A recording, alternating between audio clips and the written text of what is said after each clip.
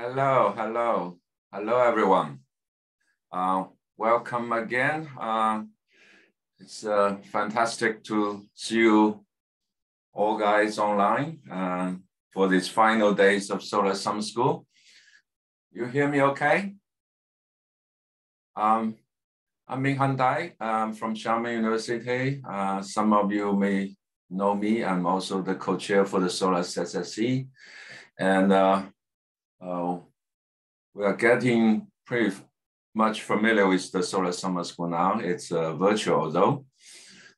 And we're here to explore again SOLAS core themes and learn together. Again, this is a co-learning process. And yesterday was very engaging and interesting, and the recording now is available to watch on Hoover. If you'd like to go back and rewatch it, or you won't be able to attend yesterday's session. Today, we're going to focus on our fifth and final theme, that is ocean biogeochemistry by geochemical control atmospheric chemistry. We have, I think it would be a fantastic presentation followed by a practical session on numerical modeling. And then we'll finish our final installment of rapid fire poster presentation by you guys, okay? We have quite a lot to cover, so we'll try our best to stick on the time, both for the lectures and all these short presentations. Couple of housekeeping and logistics. There will be time for question at the end of the session, so please digitally raise your hand in the QA. Remember, you can also send a message to a lecture on the Hoover afterwards to ask further questions.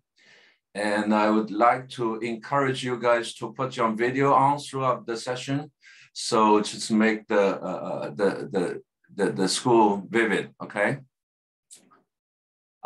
Without further ado, I think we'll get started to the presentation. The first speaker is Professor Latif from Malaysia. He'll be talking about ocean biogeochemical control on atmospheric chemistry. This will be a introductory talk. So followed by two other talks I will introduce a little bit later. So Talib, it's all yours. Thank you very much, Prof. Mahajan. Okay, my name is Muhammad Talib Latif. Call me Talib actually. In Malaysia, we usually call people by their second name. The title of my presentation today actually is about ocean biogeochemical control on atmospheric chemistry. Title for the theme 5. This is an introduction about the theme 5. Ocean emission of reactive gases and aerosol influence atmospheric chemistry and oxidizing capacity, air quality, and stratospheric ozone. You can see over here, we have coastal microphytes, pelagic ecosystem that can contribute to the amount of chemical to the atmosphere. For example, halocarbon, nitrogen, oxygen, organic substance that can contribute to the amount of aerosol. And this chemical will also interact with photooxidation processes and also involved with several interactions, including produce chemical that capable to involve with ozone destruction. One of important chemical that can be emitted from the sea surface microlayer or ocean surface is volatile gases from oceans. Among atmospherically important volatile gases are those containing sulfur, nitrogen, and halogen. And these gases play a critical role not in global biogeochemical cycling and a wide range of atmospheric processes, because these VOCs or volatile gases has capability to form marine aerosol and also modify it. Also contribute to the formation of tropospheric ozone and also ozone layer destruction, and involved with photo-oxidation, cycling, and stratospheric ozone loss in the upper part of the atmosphere. This is example of a process I found from a paper by Newcombs et al. 2018 that shows the ocean land atmosphere interactions between the chemical from the land that involve with interactions with the ocean and also contribute to the amount of volatile organic compound as well as aerosol in the atmosphere. This also affected by heat transfer and also a radiative energy from the sun, as well as circle within the ocean itself. This is another study by Professor Carpenter, 2012, that indicate the interaction between ocean and amount of chemical in the atmosphere. For example, sea spray can produce aerosol, can interact with other processes and produce heterogeneous chemistry that affect the ozone and oxidative capacity. This aerosol also can contribute by the amount of dimethyl sulfate, and this chemical will interact and also involve with oxidation process and produce a cloud in the atmosphere. This is example of how ultrafine particle can behave as cloud condensation nuclei in the atmosphere due to the character of this aerosol in the atmosphere.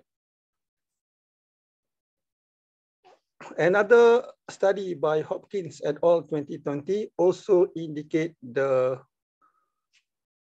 capability of coastal macrophyte to produce dissolved organic materials to the atmosphere, as well as volatile organic compounds from pelagic ecosystem due to the involvement of phytoplankton to the atmosphere that produce VOC that can produce a secondary aerosol and also contribute to the several chemical processes in the atmosphere, including the ozone destruction. This is a surface area and metabolic data from coastal zone and open oceans suggested by Guttoso et al. 1998. You can see that the coastal ecosystem, estuary, coral reef, salt marsh, mangrove, remaining safe and other part ocean can contribute the production of carbon to the atmosphere. So the respiration process within the ecosystem also will decrease the amount of carbon.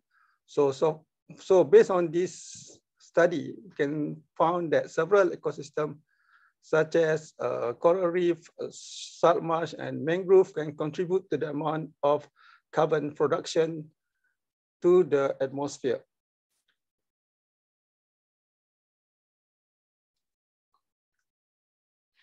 One example of the ocean emissions to the atmosphere is dimethyl sulfide or DMS from ocean surface. Dimethyl sulfide is an important sulfur-containing trace gas in the atmosphere.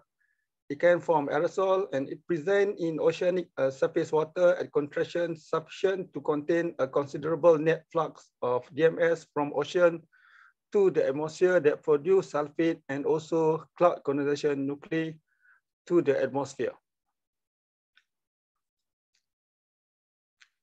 This is an example of how DMS is produced to the atmosphere and also affected the interaction between aerosol as well as the formation of more cloud by formation of cloud condensation nuclei in the atmosphere.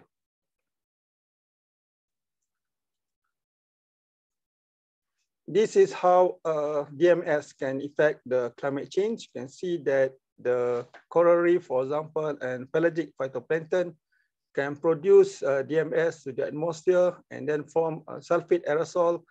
And after that, cloud condensation nuclei that produce more cloud and create cloud albedo to the atmosphere. This for sure also affected by the radiation budget that can contribute again to the formation of deposition of aerosol back to the ocean surface.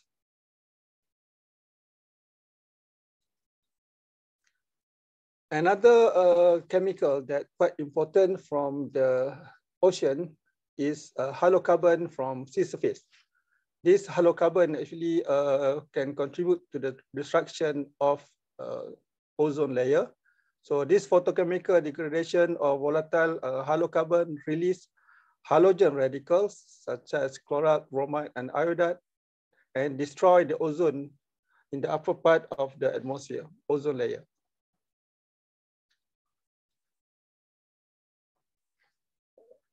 This is an example of study in Malaysia that I want to show you in terms of halocarbon from seaweed, from several species within the tropical region that produce several halocarbon to the atmosphere. This study by Kang et al. 2021. So the interaction between the chemical that produce halocarbon to the atmosphere, and this chemical has ability to disrupt the ozone layer. And then this is studied by one of our group member. I think this is Cruz from Malacca Strait. This is Malaysian Peninsula on the left-hand side. This is Borneo, Malaysia. So based on this measurement, we found that the concentration of halocarbon quite high in the area that quite busy, such as in the Malacca Strait compared to the open sea. So on the left-hand side, concentration of halocarbon quite high compared to the open sea in the middle, in the South China Sea. Values of several halocarbon are higher in the Malacca Strait, as I mentioned, and compared to other regions. This is because of the intrusion of nutrient from land to the oceans, decrease in concentration from the heavily industrial, coastal, and open compared to open ocean, contribute to the amount of halocarbon and released by seaweed from ocean in around Malaysia. This is another example of several seaweed that can be produced from ocean to the atmosphere. This is based on one of our group member PhD study, Nazir et al. 2013. So values of this halocarbon, as I mentioned, quite high in the area that are very busy with the industrial and coastal activities, and can be indicated by the amount of chlorophyll.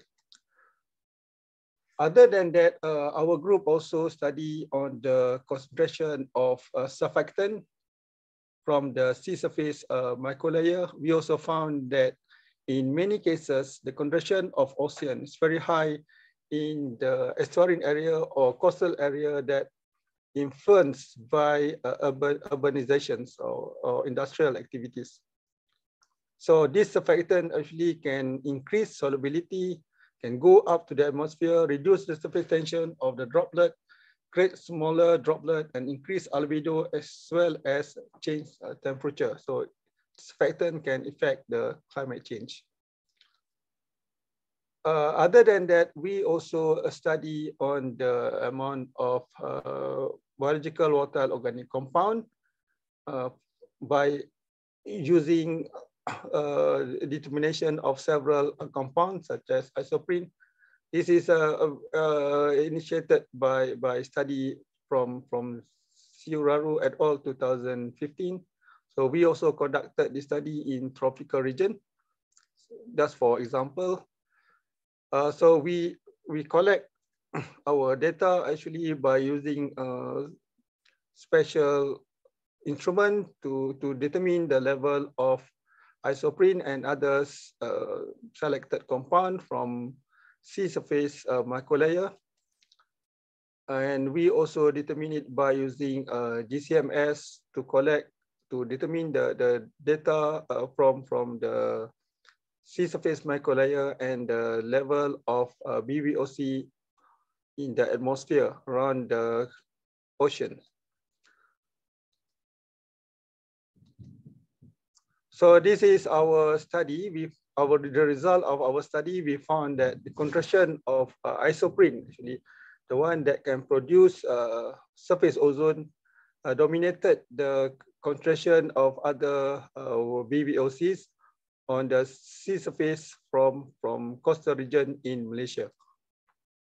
So this is the graph shows that the isoprene produce about 60%, 65% of overall BVOC that we determine from the study area.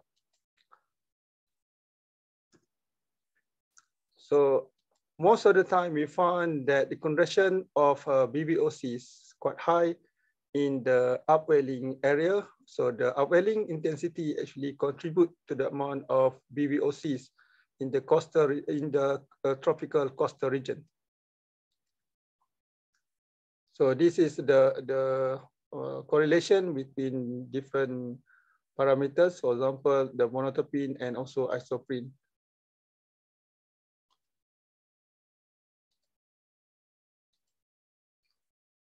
So the upwelling region of BVOC flux actually range between 10 power of 7 and 10 power of 8 molecule per centimeter square per second.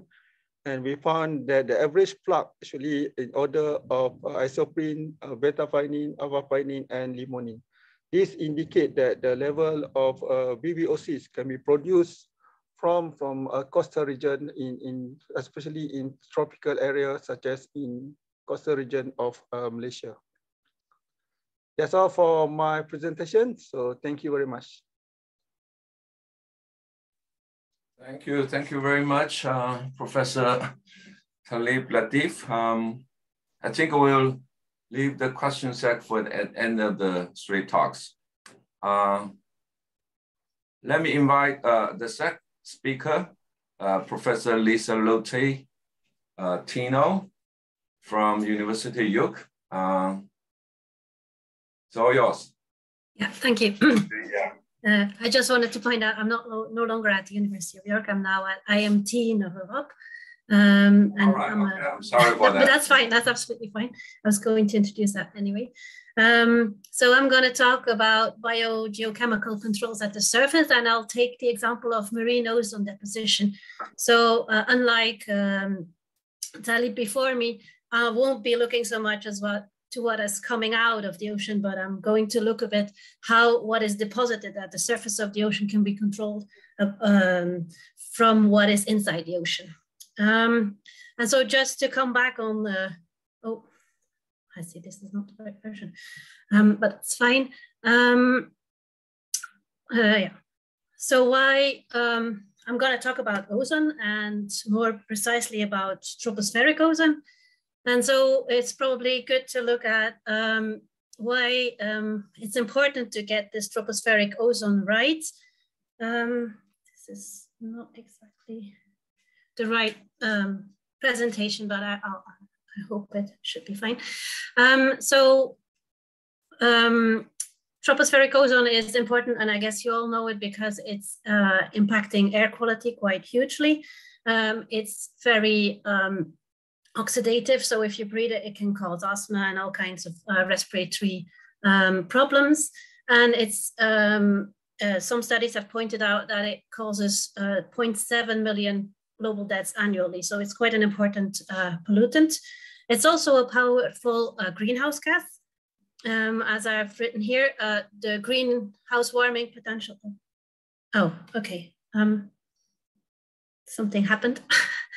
I'm not sure what. So I'll just go back. Yeah. Actually, I wanted to start. This is probably the right talk coming up now. I'm sorry for this moment of hesitation, but I wanted to start my talk just showing that actually I'm in France now, and also to show to show where I'm actually from.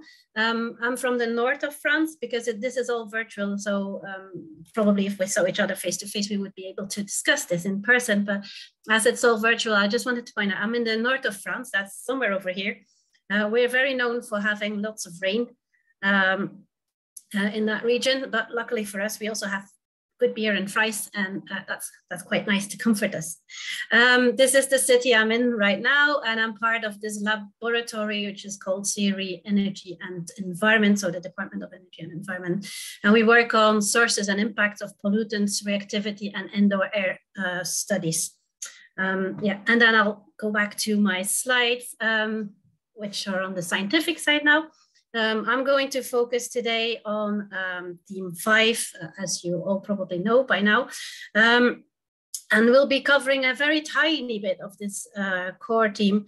There are 3 arrows that go up and down. And the one that is going down, one of the ones that is going down is the one on ozone. And you can see it's right next to the one that goes up for halogens.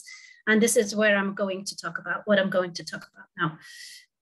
So I'm back to the air quality bit. So I've covered that.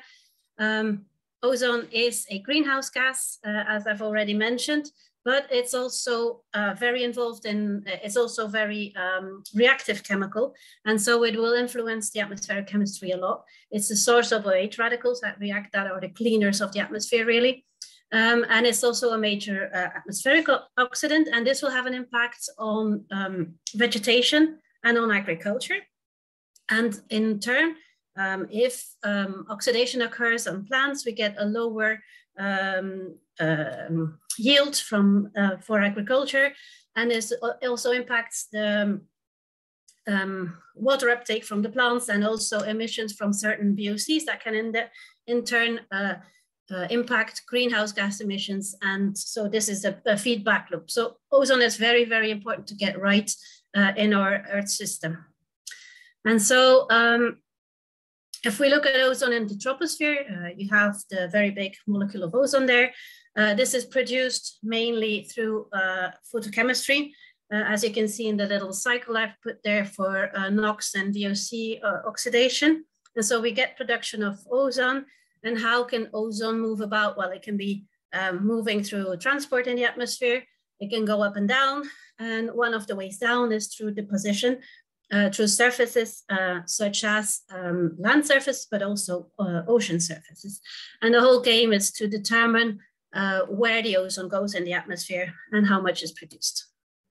And so to do that, we can use this kind of very simplistic model I've put up here. We need to know all the sources.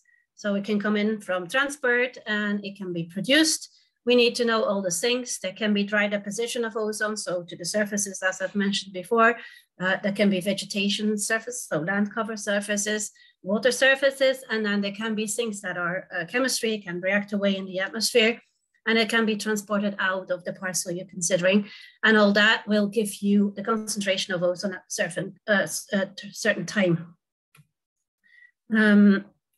So to translate this in a little equation, if you want to know the ozone concentration at a certain time, you need to know the first term there will be, well, the first 2 terms are about the transport of ozone in and out, up and down, and in the three direction of the wind. And then the P is the production of ozone in the atmosphere. L would be the loss rate, the chemical loss rate, and the last term, deposition of ozone, okay? So if you can solve this equation, then you know how much ozone you have at any point in the atmosphere at any time. And if we assume there is no subsidence and no horizontal infection, we can simplify the equation 1, and then you can see that there comes in the flux term of ozone for the deposition, for the fluxes around of ozone, and also the deposition loss term, the last one. So it's important to get these 2 right in order to determine ozone concentrations at the surface of the Earth. And so if they do that in global chemistry models or climate models, we get something with these kind of numbers. So in the troposphere, we get 300 teragram of ozone some ozone comes down from the stratosphere, about 500 teragram per year. Now we get 600 teragram per year that is deposited on land. And then we have 300 teragram per year that is deposited roughly on water surfaces. But as you can see also that 300 teragram per year that is deposited on ocean surfaces has a very large uncertainty. It's 100% uncertainty. Okay, and so this is what we will focus on in this talk, because some big progress has been made there. There's still lots of room for improvement, but I wanted to show a bit what has been done lately in that area. And so if we talk about ozone deposition, we need to know the ozone deposition velocity, because that's going to drive our loss of ozone at surfaces. And so conventionally, ozone deposition velocities have been conceived like is shown here on this schematic. This has been conceived in the 70s from Wesley and Hicks. And so basically ozone deposition velocity, VD, is the inverse of the sum of the resistances. So there is a turbulent atmosphere resistance, R1. Then there is the laminar resistance right at the surface of right in the air side of the surface, R2. And then there's R3, which is actually the surface resistance. And for ozone, the surface resistance accounts for about 95% of the ozone deposition velocity. So this is going to be a very important term to get right if we want to know how ozone deposits on the ocean surface. And at the moment, until a couple of years ago, this R3 model default value was about 2,200 seconds per meter, which gives us deposition velocity of 0.04 centimeter per second. Okay. And so if we compare a little, we can just take a little step back and look at deposition fluxes over land. This is what is shown here in this picture in this graph from Clifton et al. So we have long-term observations of ozone depositions. This is all land deposition. And you can see the number of sites with ozone fluxes measured throughout the time. So that means there is tens of sites that are actually looking at ozone deposition fluxes since the 90s, okay? And this gives us ozone deposition rates that are used in global models, and that can be varied in different latitudes and in different times of the years, as you can see here from the graph on the right-hand side. Now, if we look at marine observations for ozone deposition, the deposition velocities are all listed here in this table.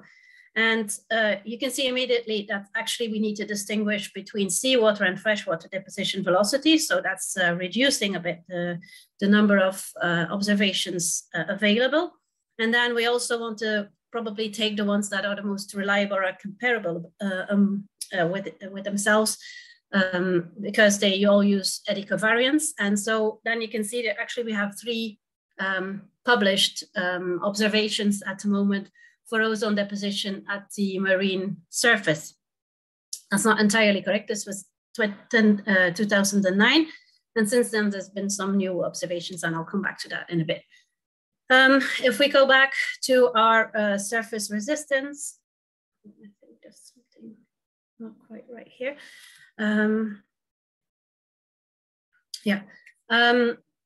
So they've managed to model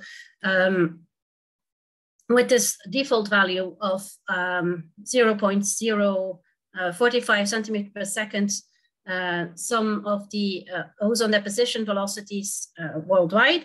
And so this is about what they get. You can see there is a bit of an increase around the tropics for the ozone deposition velocities. And the variation in that deposition velocity are mainly driven by air resistance differences, so air R1 and R2 in this model.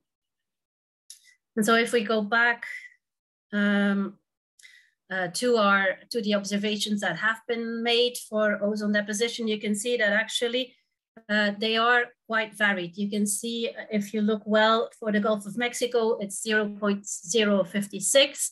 And then in the coastal region of the North Sea, we're at 0.11. But for seawater of the southern California, it's 0.02. So there's quite a bit of variance, but that's not taken into account in the model. And so we actually need better measurements and to get the ozone better in the models. And so that's what has been done. There's been some marine observation of ozone deposition. There's other problems been with the observation because also lots was made in coastal observation. So these are a few of the observations made by the Helmet group over the open ocean at ecovariance for ozone deposition. And so actually what we're working with for ozone, as you can see, is very different from what we're working with for ozone over the land. Land, we have lots of observations since a long time. And for marine deposition of ozone, there's only a few observations and huge uncertainty still there.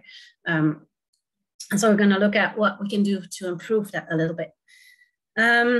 What has been done, so here I'm showing on the bottom some deposition velocities to see how important these deposition velocities are compared to land cover deposition velocities.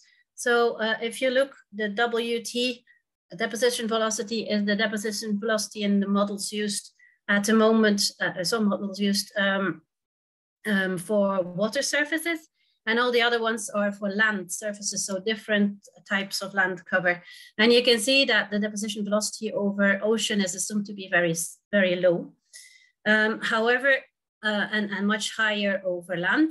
However, if we look at the top, that's ozone dry deposition, the number of, like the mass of ozone that is deposited at the surface of the ocean, that's actually very high compared to the land surfaces because we have such a large surface for deposition, even if the deposition velocities are quite low. And so small variation in oceanic ozone deposition velocities lead actually to very large changes in total ozone deposition and surface ozone concentrations. And for instance, the study of Ganzeveld et al. In 2009 has shown that if you change the deposition velocity from 0.01 to 0.05 centimeter per second, the surface ocean concentration goes down by 60%. So as you've seen, we've got large uncertainty still. And so this will impact the ozone concentration at the surface over the ocean very largely. We can ask ourselves also if we compare ozone deposition to overseas and over land, you can clearly see that for ocean here at the bottom in the middle, the deposition velocity is supposed to be very stable, whereas this might not be the case because there's very little observations. And for land, that certainly doesn't seem the case. So we can ask ourselves, how stable is this ozone deposition over the ocean, and what is actually driving this process of ozone deposition? And so that brings us to my actual biogeochemistry point of this talk. Ozone deposition, what drives ozone deposition at the surface of the ocean? And so we do have some bits of answers there. One of the first things that actually drives ozone deposition at the surface of the ocean, so I'm talking dry ozone deposition, is iodide, and another one will be organic material at the surface of the ocean.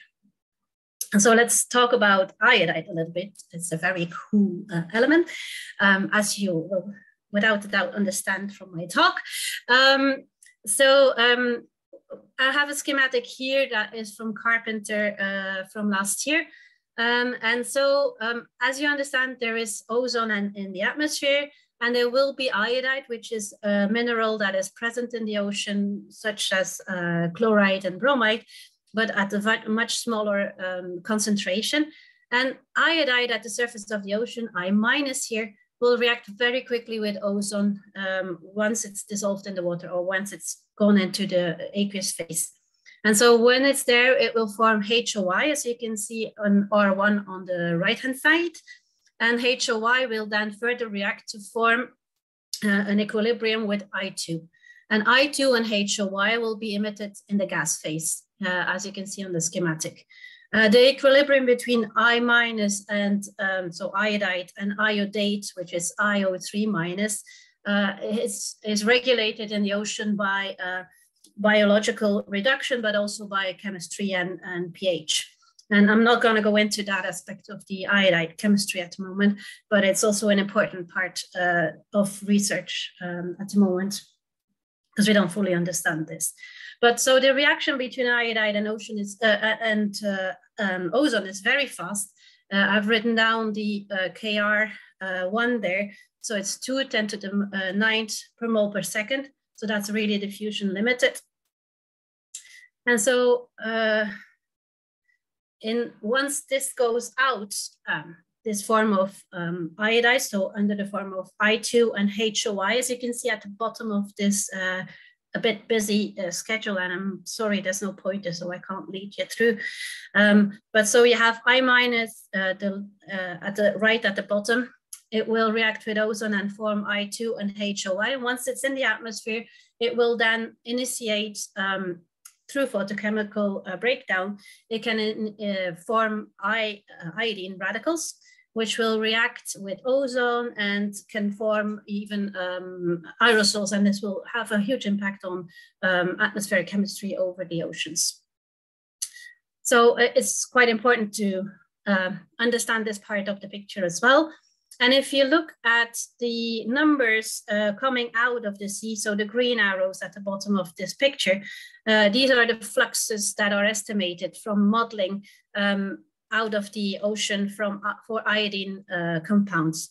And you can see that the biggest numbers are actually the abiotic processes and not the biological processes, as that was estimated a little while ago. So we can assume nowadays that the abiotic processes for iodine are the main drivers for iodine chemistry in the atmosphere. And so we need to know a little bit more of this iodide concentrations at the surface, because they seem to be regulating really ozone deposition and emissions of iodine compounds in the atmosphere. And so the blue dots were all the observations of iodide that were made until 2014. And then there's some new data added to this climatology since 2014. And now we have a little bit of a better picture of the iodide concentrations at the surface of the ocean in all the oceans of the world at the moment. But of course, we still could do with some more data.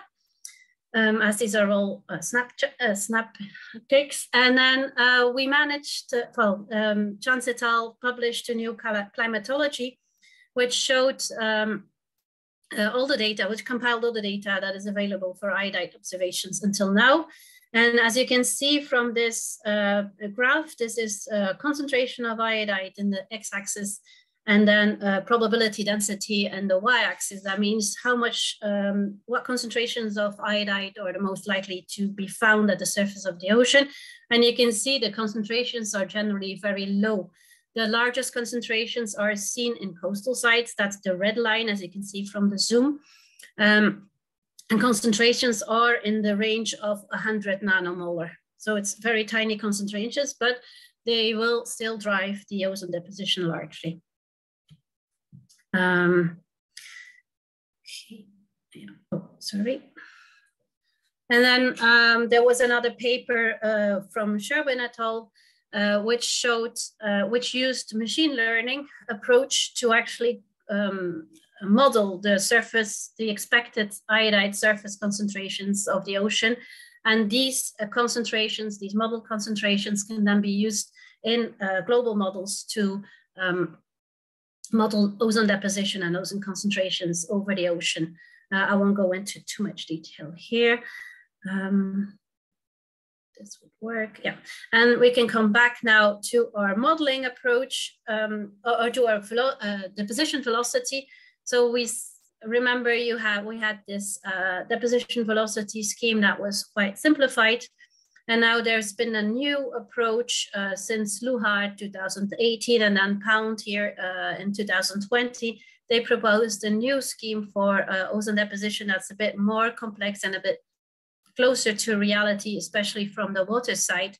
So we used to have R1 and R2, and then the R3, which was the just a one term, and now R3 is actually in 3 different layers, split in 3 different layers. So we'll have the reaction diffusion layer at the top, which is the first micrometers where ozone will diffuse into. The turbulent layer just below that, where we have some through turbulent mixing, we can have ozone and iodide go mixed down, and there will still be reactions there, and the products will accumulate in these 2 layers. And then below that, we have the bulk ocean that is mainly seen as a reservoir for iodide, which will supply iodide to the surface layers. And so this is the conceptual picture of models, the most recent models to conceive the iodides in the ocean for ozone deposition. We used to have this, remember this R3 default value that was 0.045 centimeter per second. And now for this R3, they've come up with a slightly more complex equation to solve this water resistance. I just want to point out that there is solubility taken into account, the chemical reactivity of O3 is taken into account, and also the diffusivity of O3 in the seawater. There's also different terms that account for the friction velocity and the thickness of the reaction diffusion layer. So if you're interested in this, I would advise you to read these 3 papers. They're really explaining this very well, much better than I would, and I also don't have much time. Okay, so but the point is that models have been greatly updated to take this iodide ozone chemistry into account, and also take into account different concentrations of iodide, because now we have more data on that. And so they've done this, and this is what it gives us. If you look at the right-hand side, the upper picture there in purple is the constant dry deposition. So that means they did the model and they used the constant deposition velocity for dry deposition of ozone at the surface. And this is these are the deposition velocities they've observed from this model. So you can see the whole ocean is basically one box. There's some variations, but it's very uniform.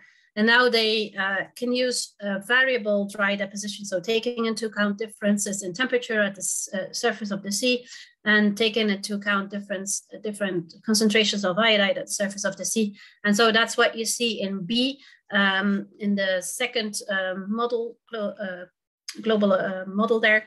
And you can see that the deposition velocities are largely variable over the surface oceans. And what you can see also is that in the high latitudes, we still have the highest deposition velocities. And this is mainly driven by the higher iodide concentration at the surface of the ocean there, and the higher temperatures in the latitudes. And so the bottom plot shows the percent of change between the 2 approaches. And on the left-hand side, you have the deposition velocity, which they have compared with the cruise tracks. So the deposition velocity is actually measured. So the measured ones are red, blue, green, purple, and yellow. The gray line is at the top is when they use constant deposition velocity approach. And then the black line is the current model with a variable deposition velocity. And you can see it's better. There's definitely still some improvement possible. And this is function of the temperature, as I've mentioned before. So with all this iodine coming out of the ocean, we can also ask ourselves, is there any feedbacks of this system due to changes in our atmosphere since the pre-industrial times, for instance? And we know that ozone has greatly increased since the pre-industrial times, because we've been emitting a lot more VOCs and NOxes. And so we know that ozone reacts with I- in the seawater, and this leads to these emission of reactive iodine species in the atmosphere. And then this will have an impact on surface ozone again, because the species that are emitted are actually destroying ozone in the atmosphere. And so people have asked themselves since pre-industrial time, what is is there any feedback of this system? And so Prados and Roman have been looking at this, and they've actually considered, they've modeled changes in the ozone observed since pre-industrial time, and then they've compared this over time. And this is what you see in this picture. This is the delta IY. So IY is the sum of all the species you see at the bottom. So all the reactive iodine species, iodine species that are emitted in the atmosphere. And they've looked at how much more is emitted since pre-industrial times. And as you can see, there's quite a difference, and it's only a positive difference. So that means there's much more iodine emitted since pre-industrial time, and that's driven by this increase of ozone.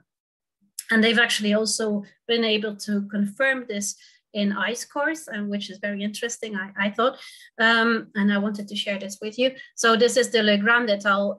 Study, where they've been looking at ice cores from I can't remember the exact place anymore, but somewhere in France, where they've done carroting of ice, and the bottom figure there shows all the observations they've done of iodine in the snow cover. And as you can see very clearly, iodine species have gone up very clearly since the 1900s, and that's trapped in the ice core. And so at the top there also, you can see the total iodine in nanogram per gram of snow. And you can see there also from 1930 to 1995, it's been a very clear increase of iodine species trapped in the snow. So this is a very nice example of how the feedback, there can be some feedback of natural systems due to our climate, well, not climate change, but increased pollutants in the atmosphere, and how we can actually go about confirming this with observations. I don't have very much time left. Yeah, so this is just to conclude that they have seen in this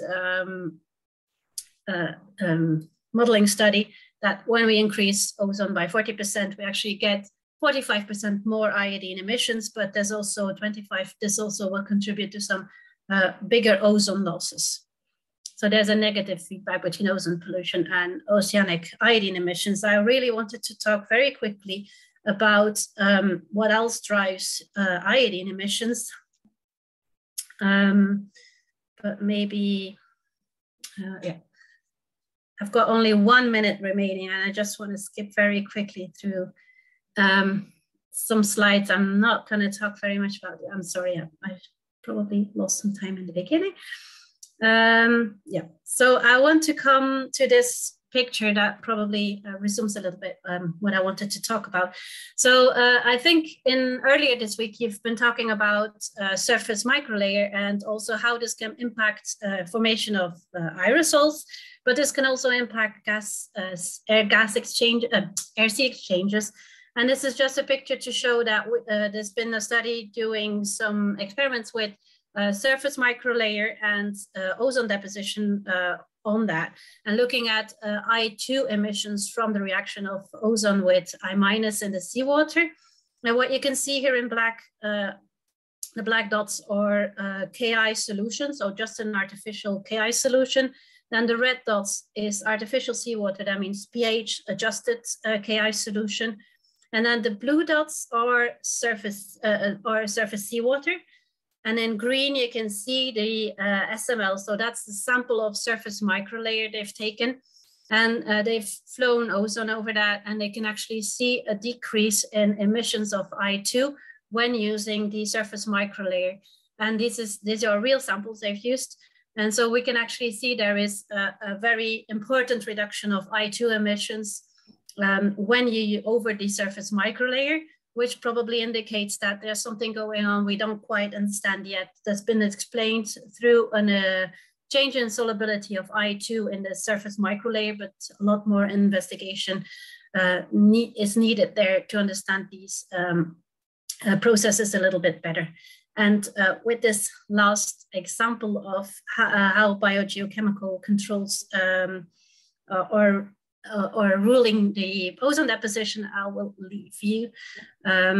So with this final slide, with a conclusion, so we've seen that measurements of ozone deposition over the open ocean, and there's a new climatology of iodide concentrations, which have led to new model developments for ozone deposition, but there's still lots of room for improvement. There's an uncertainty in the I-+03 rate in function of the temperature. There's a lot of uncertainty between for reactions of ozone with the DOC, and especially for the role of the SML surface microlayer in this whole system. And I wanted to leave you also at the end with a small bibliography for people who are very motivated. Right. Okay, thank you. Thank you so much, Professor Tinel. I think it's Professor Tinel provides a whole wealth of the information that was very excellent. I'm sure there is a lot of questions come back at the QA session.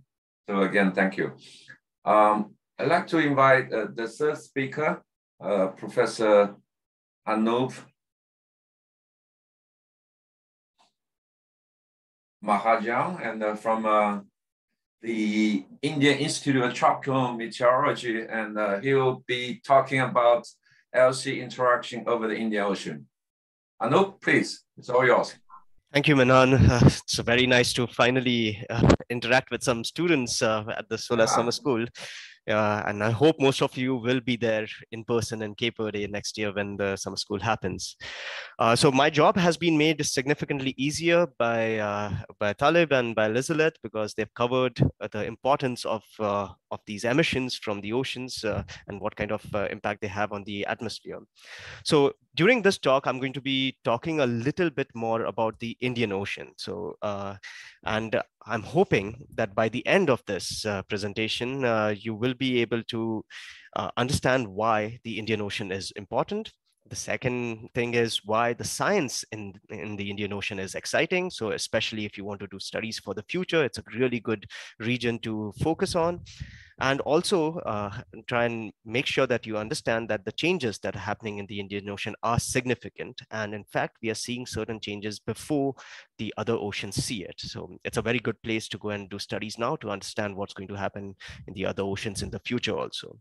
And also one of the reasons for this is because it is one of the least sampled oceans in the world. In fact, Elizabeth earlier showed a plot of iodide observations, and there were lots of observations in the Pacific, Atlantic, and there were none in the Indian Ocean until we went and made observations with Elizabeth a couple of years ago.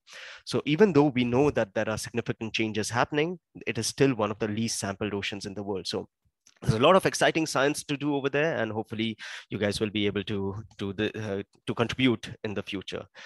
So let me start off by saying that most of the observations we tend to do in the Indian Ocean are on ships. And what we do is we go on these ships on vessels like these and make observations in different parts of the Indian Oceans. And of course, we also rely on remote sensing observations.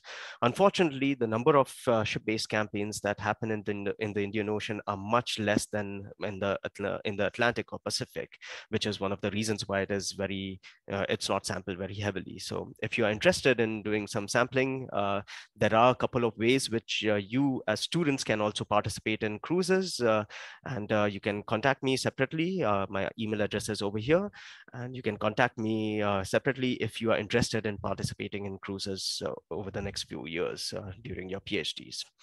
With that, let me start getting into the science itself.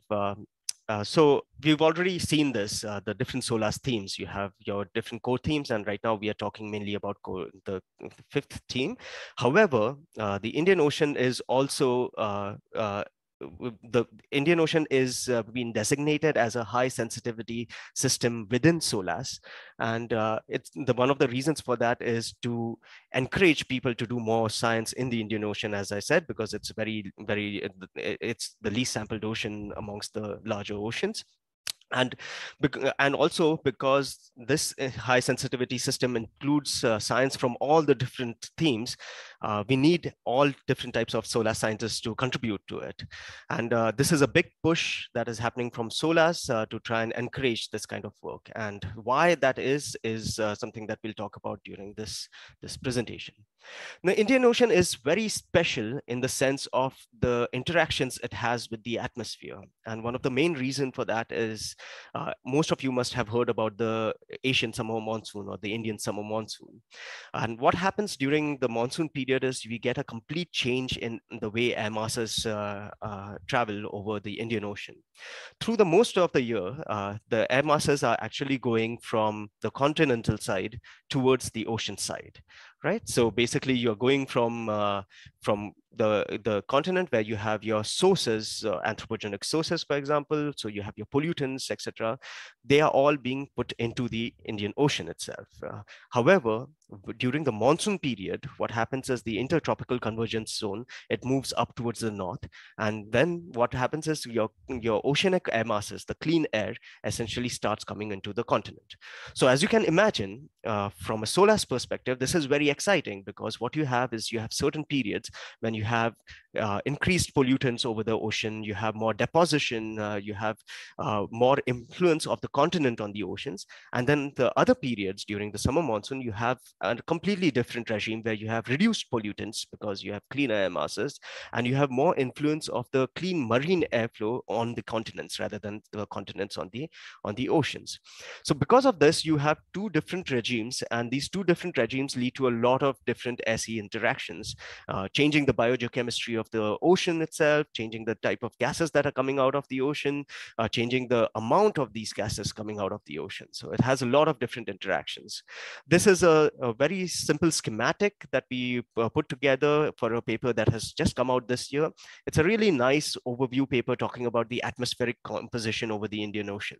So if you're interested in understanding a little bit more about the atmospheric composition, I would suggest that you go and read this paper. It's by Susan Tegmeyer, and it's out in ACP this year itself. And quite a few of SOLAS scientists, including Krista Marandino, whom you all know, who is helping organize this summer school, is also a co-author on it. And it gives you a nice overview of the kind of changes we are seeing in terms of the oceanic trace gases and continental trace gases over the Indian Ocean. With that, the main reason, as I said, is because what happens is the ITCZ, which is the Intertropical Convergence Zone, it moves up north during the monsoon period, and hence you have completely different air masses. Now, this figure shows you the change in air masses. Unfortunately, the arrows are not very clear, but hopefully you can see the arrowheads at least. And what you see is in panel number A and B, there is a complete difference in how the air masses move. So for example, during the summer monsoon, which is during June, July, August, on the left-hand side top plot, you have a very strong influence of oceanic air masses on the continent. And you can see that's mainly because the pressure is lower in over the continents as compared to over the oceans, and hence the air masses are going to move northwards.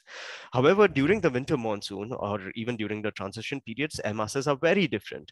During winter monsoon, what you end up getting is you get your continental air masses moving down south, and hence all the pollutants, etc., move down south. And then you have these two transitional periods where things are in between. There's no clear direction of air masses, but still there is a stronger influence of continent on the ocean as compared to the ocean on the continent itself, which of course means deposition is going to change considerably. This is about the atmosphere. We should also think about what's happening over the ocean itself. The ocean, Indian Ocean, the ocean also has a lot of different types of currents, and because of the way the winds move, you also get changes in the oceanic air mass, in the oceanic water masses, and how the currents are functioning. The Indian Ocean is pretty complex. It's basically got continents on the north, and then it's connected to the other oceans through the Southern Ocean on the down south. So the actual exchange in water masses happens much further down south. Up north, what you have is a lot of influence of river inputs, etc., and also a lot of upwelling water masses, which bring in a lot of nutrients, which affects biogeochemistry quite drastically in this region. And as you can see, there's a lot of different types of currents over here. To the north, so if you look at panel number C, to the north of it, you can see that the chlorophyll concentrations are pretty high, very close to the coast of Oman and Pakistan and India. And that's because these currents are bringing up nutrients over there. So during certain periods of the year, especially during January and all, you get very strong upwelling systems, and hence you get a lot of productivity in this part of the world. Whereas during the summer monsoon, as currents become much weaker, what you end up getting is you get very low productivity in the same regions, although there is an upwelling system close to the coast of Oman, which continuously brings in nutrients for the chlorophyll or phytoplankton to survive.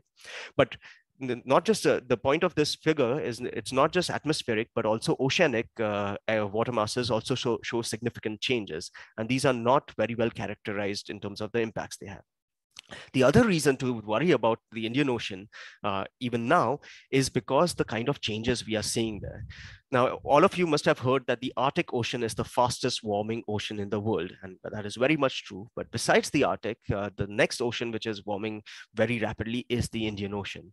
So what we are seeing is not just these intra-annual changes, but we are also seeing these inter-annual changes because of climate change in the Indian Ocean. And this is quite noticeable. So if you look at the SST anomaly, which is on the bottom, you can see the Indian Ocean has already warmed by as much as as much as 0.8 or 0.9 degrees, which is much higher than any other ocean.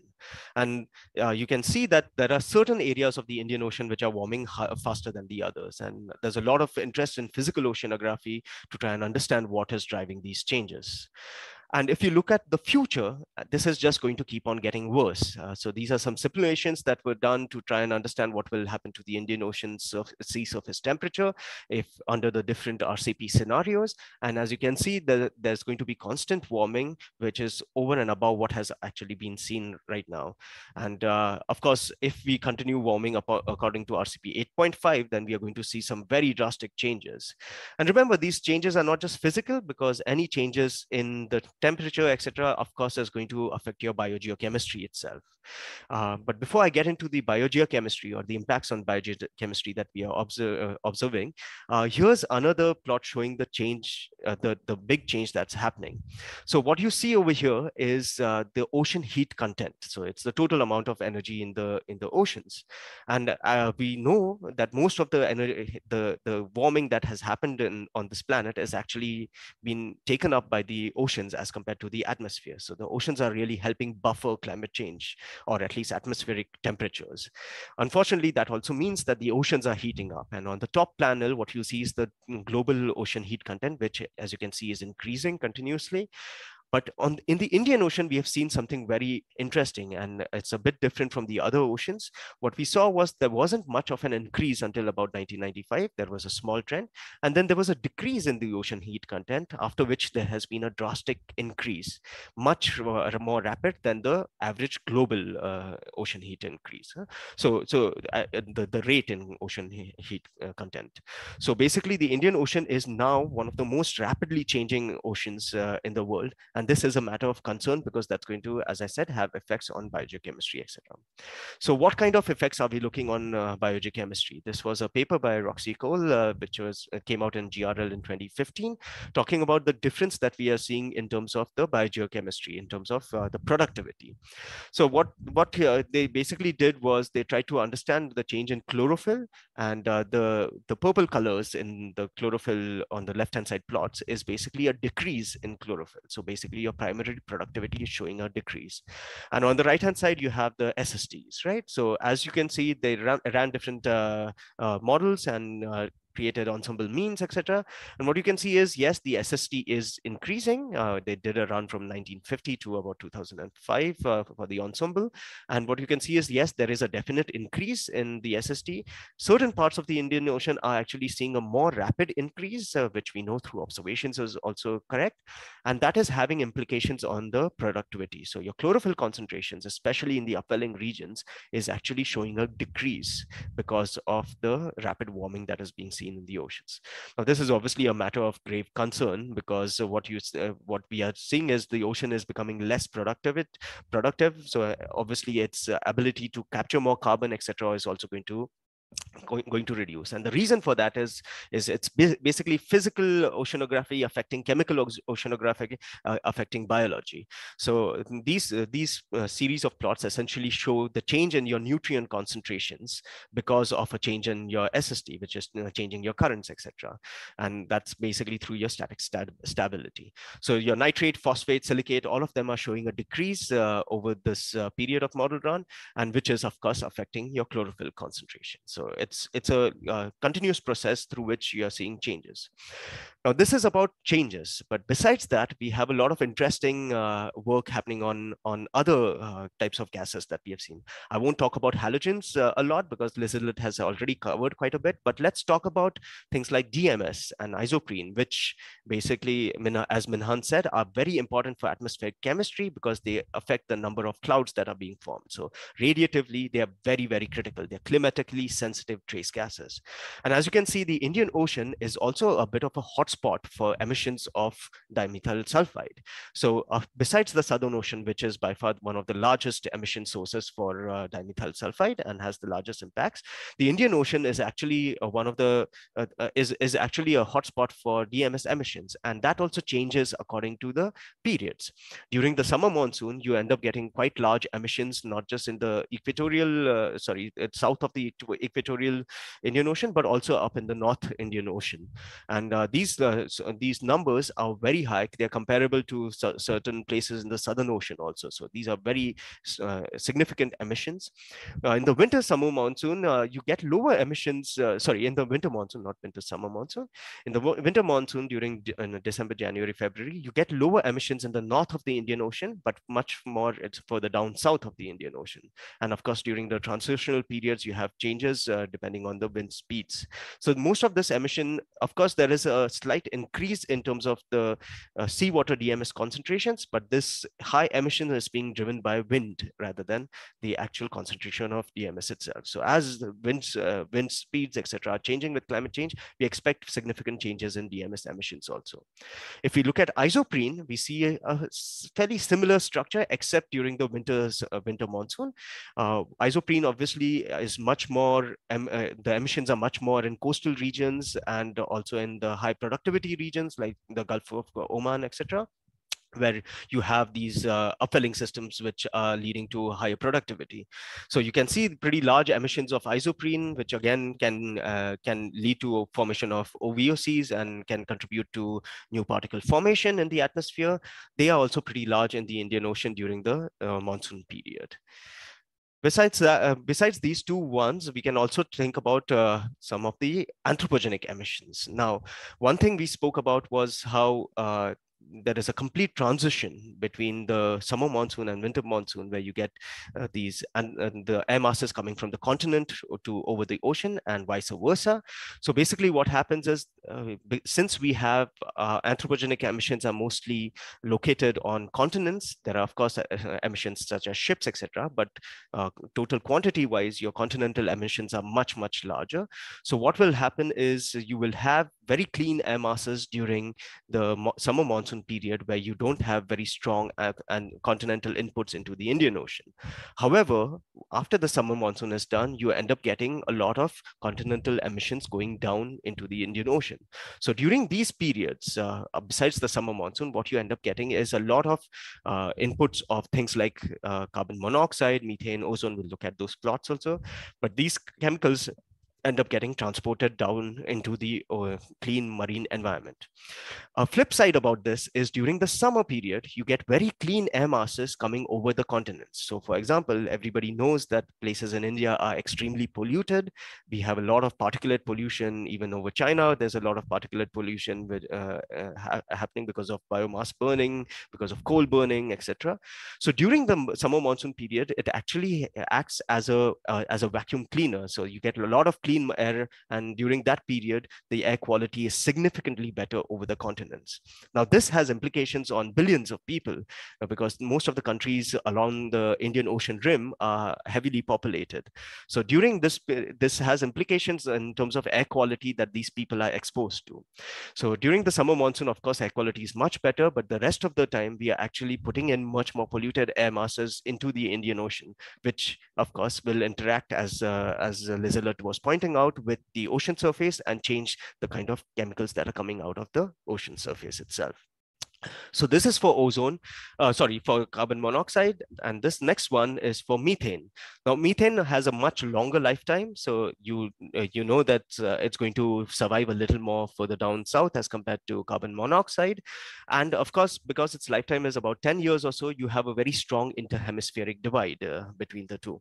And you can see that pretty clearly that even during the winter monsoon, when you have strong emissions, strong inputs from the continents coming in, they do not really cross the ITCC and go down further down south. But up north, you can see a very big difference in methane concentrations between the summer monsoon and the winter monsoon period, where the ocean side especially shows very low concentrations or comparatively low concentrations during the summer monsoon, because there are no continental inputs or very few continental inputs going into the ocean. Whereas during the winter monsoon, your methane concentrations increase drastically over the ocean region. Now, considering or you have been listening to lectures about the chemistry, this has pretty large implications on the oxidizing capacity, because it's going to react with all OH radicals. It's going to lead to increase in ozone concentrations, etc. So the continental emissions of anthropogenic species also has pretty large implications over the Indian Ocean during certain periods. Now, this figure is about the ozone concentrations. Now, Lizelet was talking about how important ozone is in terms of its tropospheric chemistry itself, and how it can react with the ocean surface, leading to emissions of sensitive compounds such as iodine species, which forms a very strong feedback loop. Now, this is a study that we had done to try and understand how much ozone is actually going to survive over the ocean region. And as you can see, we did studies during January, April, and July, because we had observations over the ocean during that period. And what you can see is, yes, during the winter monsoon, which is January, you get a very high concentration of ozone over the Indian Ocean region. Now, ironically, during this period, what will happen is because there is more ozone, that will deposit and lead to a larger emission of iodine compounds. So in fact, ocean emissions are much more active during the winter monsoon period. At least anthropogenically driven ocean emissions are very active during the winter monsoon period. But in the summer monsoon period, because all your clean air is coming from the oceans and going over the Indian continent, what you end up having is much more cleaner environments, which actually reduces the emissions that are coming out of the Indian Ocean region. So this is a very interesting feedback cycle between the anthropogenic emissions and the oceanic emission. And I must say that although we have some data for this, we still do not have enough observations to get a complete picture. For example, we don't know what happens to most of the other emissions. So we have some idea about halocarbons, we have some idea about DMS, we have some idea about isoprene, but we do not have an idea about what's happening further down deep into the Indian Ocean during the monsoon period, especially, mainly because making observations during the monsoon period is pretty difficult logistically. As you can imagine, you don't want to be in the middle of the sea during a storm. So these are kind of observations which we are really looking for. And if you are interested in Indian Ocean science, then this is definitely the right time to get into it, because as I said, we don't have enough observations. With that, I'll stop over here. I'm hoping that you've got a good idea of why this region is important and what kind of data we have. The only thing that I would like to add to this is so SOLAS has a cross-cutting theme on the Indian Ocean, and we have identified certain priority regions that we need to address. I'm sure most of you, being future SOLAS scientists or even current and future SOLAS scientists, are going to contribute to this theme quite a lot. The main priority areas which we have identified right now are to understand what the natural variability of the biogeochemical cycles, ecosystems, and atmospheric chemistry is over the Indian Ocean. What is the effect of long-range transport of air pollution? As I said, there's a huge change in air masses which happens over the Indian Ocean. We do not really understand total implications of this as yet. So there's a lot of exciting science to be done on this, because there's a very strong feedback cycle, which is the point number 3, because we really need to understand how human-induced stressors are impacting biogeochemistry and ecosystems of the Indian Ocean. We have some ideas that, yes, there is a strong impact. For example, Lizelet was talking about the ozone deposition and emission of iodine. We need to understand understand similar cycles on the other compounds which are being emitted. And finally, how are these affecting human populations? Because finally, the kind of air masses that are over the Indian Ocean do get transported to over the continents, and we need to understand what kind of impacts they will have on the human populations around the Indian Ocean rim region. So hopefully you guys will be contributing to this in the future. And with that, I will stop and hand it back to Minhan. Thank you. Thank you. Thank you very, very much, Anup. It's a very comprehensive and informative on the Indian LC interaction. It's a quite exciting ongoing there. We are running a little bit behind the schedule, but I think it's fine. And I hope Latif is still there. Yeah, I'm here. All right, okay, that's wonderful. Now we are getting to the QA session, and again, I encourage all the student training to put your video on so we can be better interactive, all right? Any question, please raise your hand, and I stopped just try to ask one of the first question to Anup, because you have been showing this dramatic change of the SST over the Indian Ocean. Is there any study try to decompose the major driver for this warming for the last 40 or 50 years? Yeah, so there have been lots of studies trying to understand why this warming trend is being seen and why is it much more than over the other oceans, for example. There are good reasons for that. The main reason is the way the currents work over the Indian Ocean.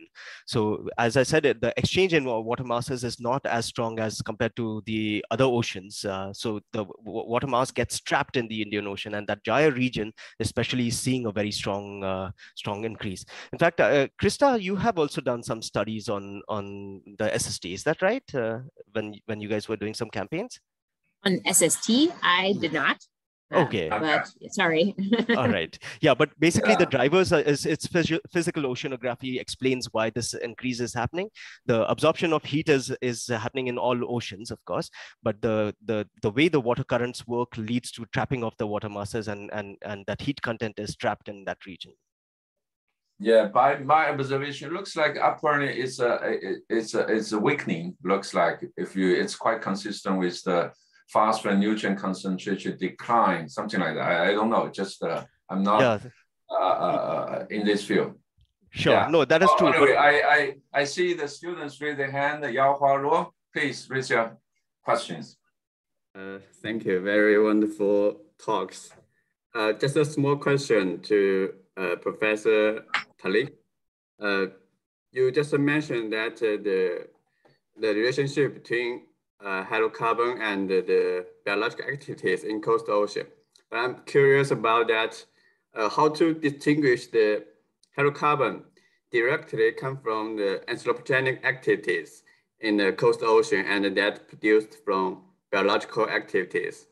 Thank you. Okay, thank you very much, Luo. So far, actually, our group study is based on the biogenic activities or biogenic sources, but we also found that the anthropogenic influence also contribute to the amount of hydrocarbon. For example, in the coastal area near to the urban area, for example, or marine estuaries, river estuaries, the level of hydrocarbons is quite high. So we believe that this actually contribute by anthropogenic activities. But so far, we cannot differentiate between the difference between anthropogenic and also natural emissions. So for isoprene, actually, we conducted our research far from the coastal area because we want to see the level of isoprene coming from outwelling processes by natural emissions. So I think we need to have more study on this kind of experiment to differentiate between anthropogenic and natural emissions? If I can just complement that, like one way to look at differentiating anthropogenic and biological emissions could be also looking at trends. So if it's biological, you'd see usually a diurnal trend or a tidal trend, because algae would emit more when they are exposed, for instance, to a drier situation. So when they get when the sea is retreating, they would emit the most halocarbons, for instance. So that could be one way to look at distinguishing the biological from the anthropogenic, I think. Thank you. Thank you. Thank you. So, Yao, are you happy with the answer? Yeah. Okay. So, thank you.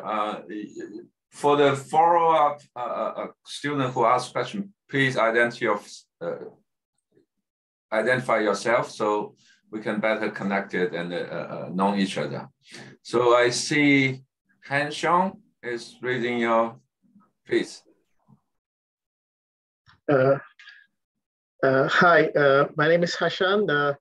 I'm from University of Southampton, United Kingdom. I'm a PhD student at National Oceanography Center, Southampton. So I have a question to Anup. You're saying like in winter monsoon, northern Indian Ocean becomes more biologically productive and in southern Indian Ocean is less biologically productive. So does this mean that the northern Indian Ocean becomes CO2 sink in winter monsoon and southern Indian Ocean CO2 soars in winter monsoon? And does this oscillate between monsoon? Does this phenomenon oscillate between monsoon? That's a very good question. There have been quite a few studies on carbon dioxide sources and sinks over the Indian Ocean, and I can see Krista is smoking away. I think maybe Krista is the right person to address this because she's done a lot of work on this in the Indian Ocean. I mean, I would argue that I am not the best person to answer this in terms of the world, but I can say a little bit. So the actual observations of the source or sink in the Indian Ocean are very, very few. And actually, one thing that we realized during writing this review that Anup mentioned is that within the SOCAT database, that observations in the Indian Ocean actually decreased in the last decade. So it's actually quite is the word alarming? So a little bit alarming to see that there was a nice trend of observations in the Indian Ocean, and then suddenly it just turned around. And so now, as Anup also mentioned, we really urgently need more observations of the carbon cycle in the Indian Ocean. But there are differences between the northern and the southern Indian Oceans. And I think it could be, as you say it, Hashan, but I think we lack the observations to really definitively say. And even, for example, what's published in the Bay of Bengal is not clear. And this was a contentious issue during this writing of the review, that it's really spot measurements within the Bay of Bengal. So it's even hard to summarize if the Bay of Bengal is a source or a sink of CO2 to the atmosphere in the different seasons. So long story short, I don't know the answer. Yeah, so you were saying like we don't have much observation. So then the next question is how we get the more data. So yes, like go on cruises with a new Indian Ocean countries like Sri Lanka, India. So we are like behind the the facility in terms of facilities or the funds. I'm not like compared to the other countries like Europe. Yeah. No, that's so that's a very good point, Harshan. So getting continuous observations is a bit of a challenge, mainly because in the northern Indian Ocean, especially, there isn't even one single continuous monitoring station. Like in the southern Indian Ocean, you have the Amsterdam Islands, or even equatorial, you have Reunion Islands, where you can get a continuous time series. In the northern Indian Ocean, still there isn't. There have been steps taken in the last couple of years to start setting it up. Unfortunately, it's a bit of a process, but we are hoping that from next year on, we'll have a long-term monitoring station over there. In addition to that, there are some cruises which have been taking place over the last few years, which is going to increase the amount of data that we have. However, those are still not analyzed and published. The groups are taking their time, unfortunately. But yes, as Krista mentioned, if you are interested in this, you're more than welcome to come and join some of our cruises, because the idea is to get more people involved to increase the amount of data available. And to answer your first question, so a couple of studies by this person called Vinu Valsala. He's done some pretty interesting modeling-based studies. He's based at IITM, and it does show that you do see this asymmetry in carbon sources and sink. However, as Krista said, there isn't enough data to back it up. But yes, there are hints that there will be asymmetry in terms of the seasons in it being a source or a sink. Yeah, that's very fruitful for discussion. I think it's quite considerable if we can launch a time series station at the Indian Ocean, in particular the Jai area. So, it's mimic with the Bermuda and the Aloha station. That could be something international effort as well. So Indian Ocean is a area of opportunity for all the young generations. Thank you. I see Yuan Xu Dong from East Nigeria. It's all yours. Yeah, go ahead. Thank you. Very great talks. I'm Yuan Xu Dong from the University of East Anglia and a PhD student working with Darcy Park and Peter Lees. So I have a question to Professor Tinel. So for example, when we talk about the CO2 flux, we use the gas transfer velocity, multiply the ASA CO2 fuel gas difference to calculate the flux. So when we talk about the ozone flux, which gas transfer velocity we have been used? I mean, for the CO2, we use like the Van Hoff one. So which one for the ozone has been used? Yeah, that's a good question. And I'm not the best person to answer that question, I'm afraid. I've been looking at this actually this morning, and I can't really I couldn't find it straight away. I'm not a flux person, so this is not my area of expertise, but I'm sure you can find it in all the references I've listed in the modeling, because I've only looked at this from a model, like from the model papers, and I'm not very familiar with the flux measurements themselves. I don't know, Krista, if you have. Yeah, I would so it's more a deposition velocity and not a K, right? So not the same kind of K. So you definitely have to look it up in the papers that Lotta put into her reference list. And a lot of times it's measured directly. So it's nothing like Wanacop or something like that. It's not a gas exchange with the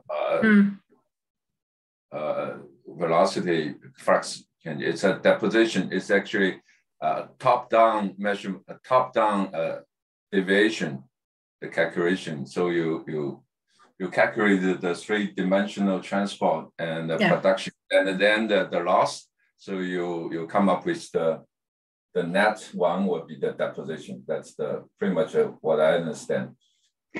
That's actually, yeah. Go ahead. Sorry. So it's quite different with the CO2 or like DMS. It's different. The deposition flux is different. Okay. Right. Thank you. Correct. Actually, I have because we are facing quite a common feature for all this lack of measurement, and ozone is one of them actually. Lisa Loti, do you have? I'm not in this field, but do we have widely using the satellite for measurement the observed ozone? No. Well, you can use satellite observations for ozone, but you won't get the flux. And what we really need is more measurements on the deposition velocities in different areas, and not only the deposition velocity, but also from the seaside, looking at what is driving this deposition, because that's the link between the two is really missing. Because ozone is not very soluble, so it won't go into the ocean unless there is something driving it into the ocean and reacting very quickly. So the postulate has been that it's iodide, but we've seen that, especially in the Indian Ocean, for instance, when we model this, the observations of IO in the gas phase do not necessarily line up very well with what we've observed, what we can model from our understanding of the chemistry at the moment. So there's definitely links missing there and things that we don't get very right yet. And right, thank you. Compliment. Yeah, if I can just add on to that, Minan, satellite products for tropospheric, especially boundary layer ozone, are not very good because they're just not sensitive towards it. Because most of the ozone is in the stratosphere, and that's what the satellites are good at. Even profiling satellites like MLS, etc., once you cross into the troposphere, they're really bad. So unfortunately, satellite products for ground level ozone are not usable. So we can't use that. And so that has to be measured in situ currently, at least. So we need some technological breakthrough for that, because I really see this is the future. It's just how to catch up the bottom of measurement. It's never enough, you know. That's right, would give you, like the carbon, actually, carbon flux is now, the carbon satellite is progressing very rapidly. And we're moving into the ocean LC CO2 fluxes quite directly using the direct measurement by satellite, and then the model, atmosphere model is a great hope.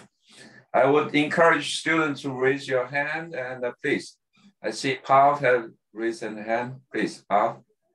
I had some remarks on that. Yeah, I just had a comment and to kind of join this discussion about the lack of observations. So one thing I was wondering, maybe this is directed more to Anup, is how much use has there been made of autonomous vehicles? For example, working in a Southern Ocean project, I see even to get at carbon fluxes, people are trying to use things like biochemical Argo to try and get some nutrient variable CO2. How much has that been used in the Indian Ocean? Yeah, so if you think about Argo fluxes, Argo instruments and all, there's quite a few in the Indian Ocean. They have been launching them since years. Even now, we have some biogeochemical Argos, etc. The problem is, of course, they're limited towards certain parameters, not for everything. So we are getting more information through that, but unfortunately, it's just not enough in terms of the number of parameters they can measure. The second thing is, in terms of atmospheric, we don't have a similar system for atmospheric observations. So for ocean observations that's happening. Very recently, the Indian government has bought like a couple of gliders, etc. So the plan is to now start moving more into automated vehicles.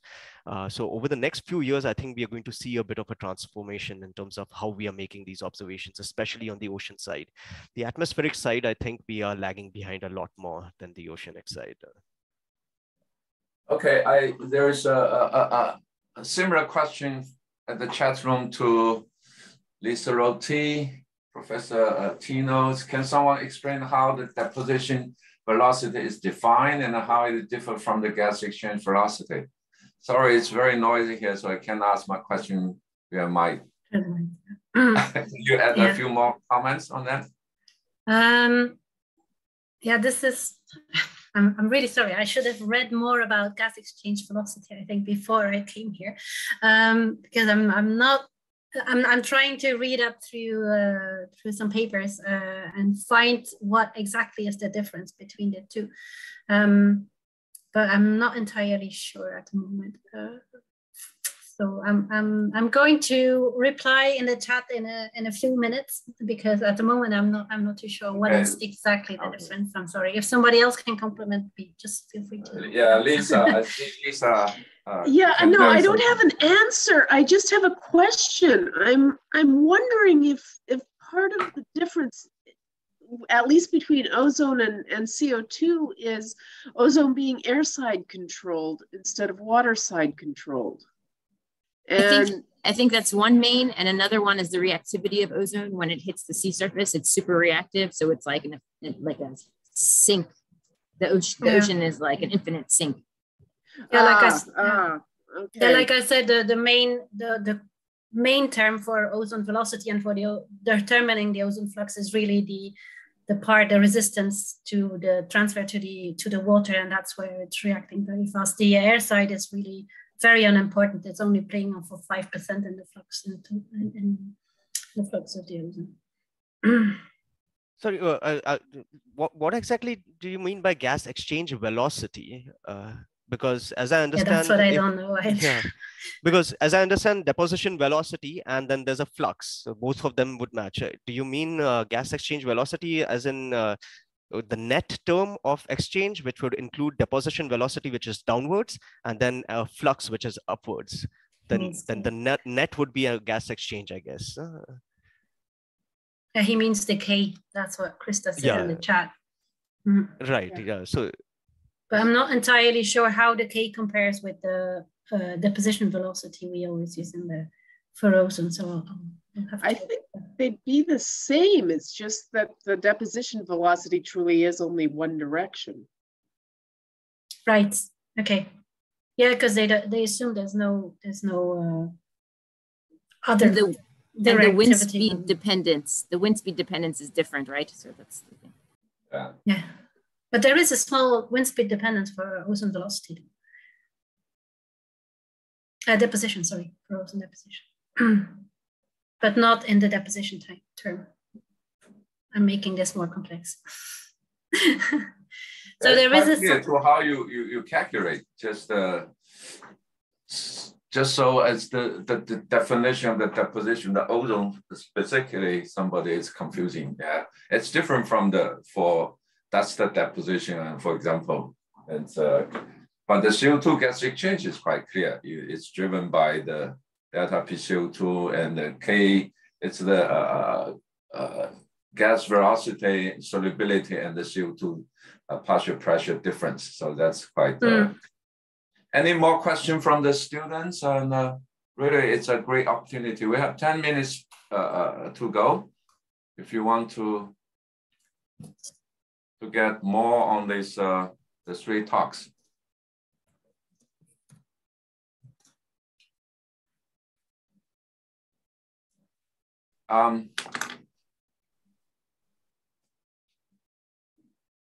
Lisa?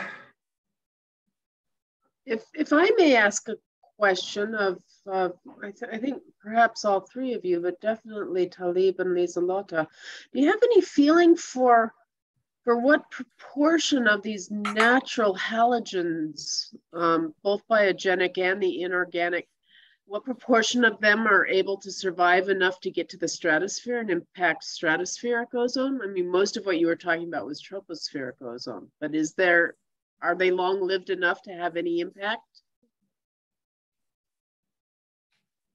Yeah, so for a long time, we thought all the iodine compounds were basically reacted away in the lower troposphere. But recently, there's been some observations that suggest otherwise. And so they're thinking that the heterogeneous recycling of halogens is probably different than what we assumed so far, and that it can travel more higher up in the atmosphere under particulate form. And I think maybe Anup will want to comment on that. I don't know. Yeah, well, a short answer to that, at least for iodine chemistry, is we thought we knew, but now we know we don't know. Exactly. So earlier, once again, our assumptions sneak up on us. Exactly. But it is true that, I mean, whatever observations we have so far seems to suggest that most of the organics play a more important role higher up in the stratosphere. However, there could be instances, for example, during the monsoon period, you have the anticyclone, which takes a lot of particulate matter further up in the UTLS region, or a lot of pollutants up in the UTL. So these could be big injection points even for the species which usually are important only in the lower troposphere. So that could be one of the main ways through which these shorter-lived species, through heterogeneous recycling, etc., do end up going higher up. So there is a signal of iodine in the stratosphere, but we are not entirely sure whether the tropospheric or the inorganic compounds are really contributing a huge amount to that or not. And there are limitations in terms of the science. We are limited by understanding the recycling processes. There's some experiments going on for that, but for the students, if you are interested in iodine chemistry, which right now is honestly one of the hottest topics in terms of atmospheric chemistry, a good thing to focus on is the recycling of iodine compounds, because it has very interesting gas phase chemistry and particulate chemistry, and quite a few of those processes are still not very well known. Thank you. Thank you both. Anything in the chat room? No. Yeah, we've posted some papers for people who want to understand. Yeah. Thank you very much, Krista.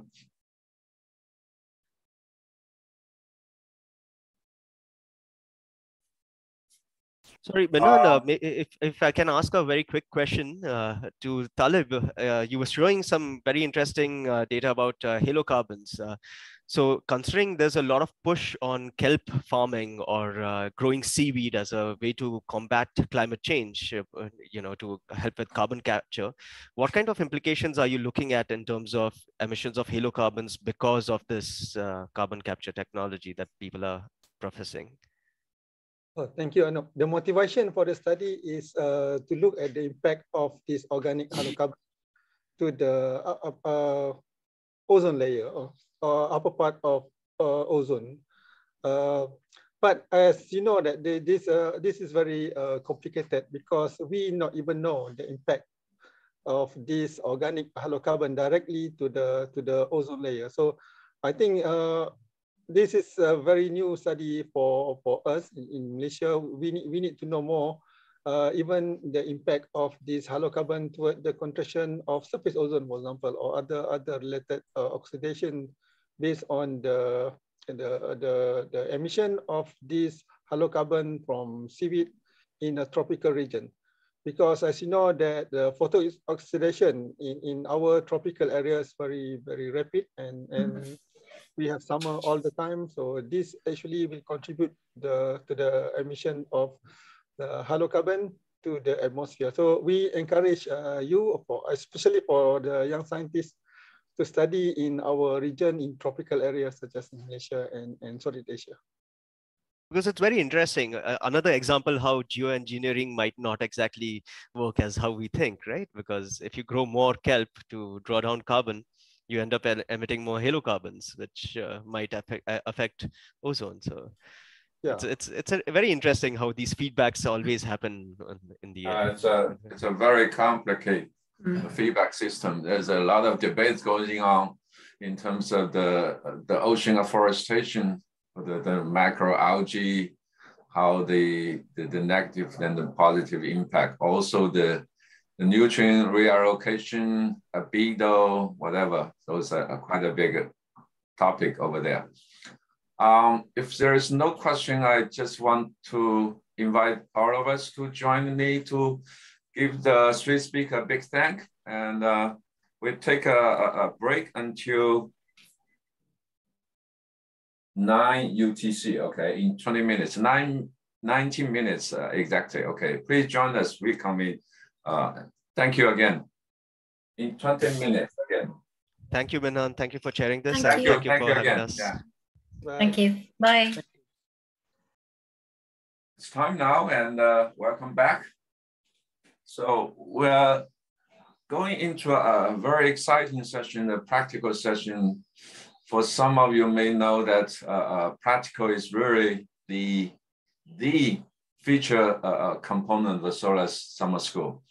Although we were talking about it's quite a little bit more difficult than in person, but the organizing committee put a tremendous effort to try to make it as vivid as possible.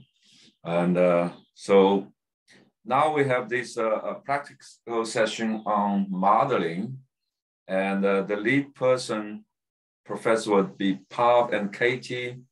Pav is from University of East Anglia from UK, and Katie is from University of Cape Town.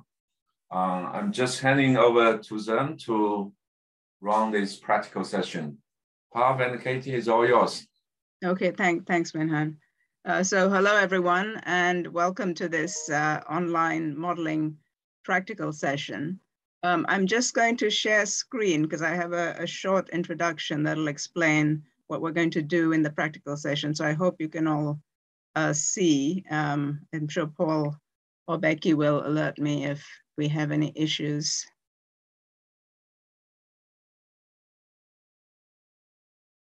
Now I'm going to try and go into full screen mode, and I hope, okay, I hope that's working. Can everyone see the title slide? That's okay? It's working. Okay, great, thanks. All right, so as Minhan said, so I'm Parv Suntharalingam, and I'll be running this with Katie Altieri from the University of Cape Town. Also, Mishka and Sive from the University of Cape Town will be helping us in the breakout sessions. So if you want to reach me, you can contact me at the email address listed here. I think we'll upload this presentation as well to the session materials. So it's going to be interesting to try and do this online. And since we have a limited time, we thought, well, how much modeling can we actually do in a 2-hour slot? So what we've gone for is an online tool called the HiSplit web tool. It's some of you may have met this already. It looks at atmospheric forecasts, atmospheric back trajectories, but the online tool is a very quick way to get you started to look at how air masses move around in the atmosphere. I'll explain the motivation for that in a minute. So we're going to start the session with a very quick introduction. And then what I'm going to do is demonstrate, just give you a very simple example, demonstrating the online tool, which you can see at this link. Now, I think Paul or Becky are going to put into the chat, or maybe have already shared with you, a handout, which you will then work on during the breakout sessions. Okay, so the handout runs through an example of how to use the tool to do a simple back trajectory. And then basically at the end, we have some exercises where you're free to do, you know, in your own time during the session, pick some of the exercises. And then if you'd like to, it would be nice if you could maybe put some of the results into a slide or two, and we could share it in the wrap up. So I suggest probably my introduction is going to take about 10 to 20 minutes.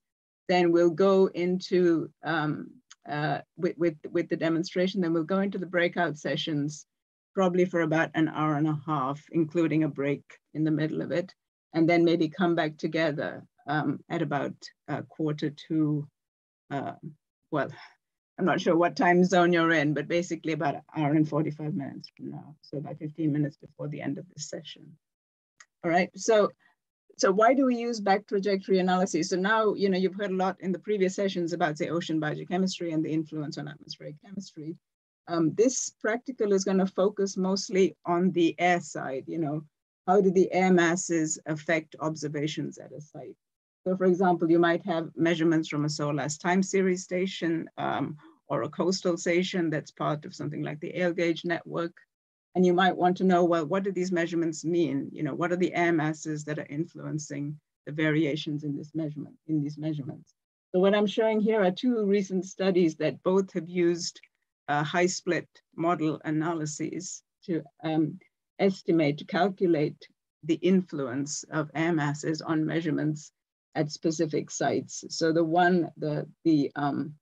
study I'm showing on the left is showing you a plot of atmospheric back trajectory. So the different colors represent different levels in the atmosphere. So the red ones are the ones closest to the surface, and the blue ones are the ones higher up.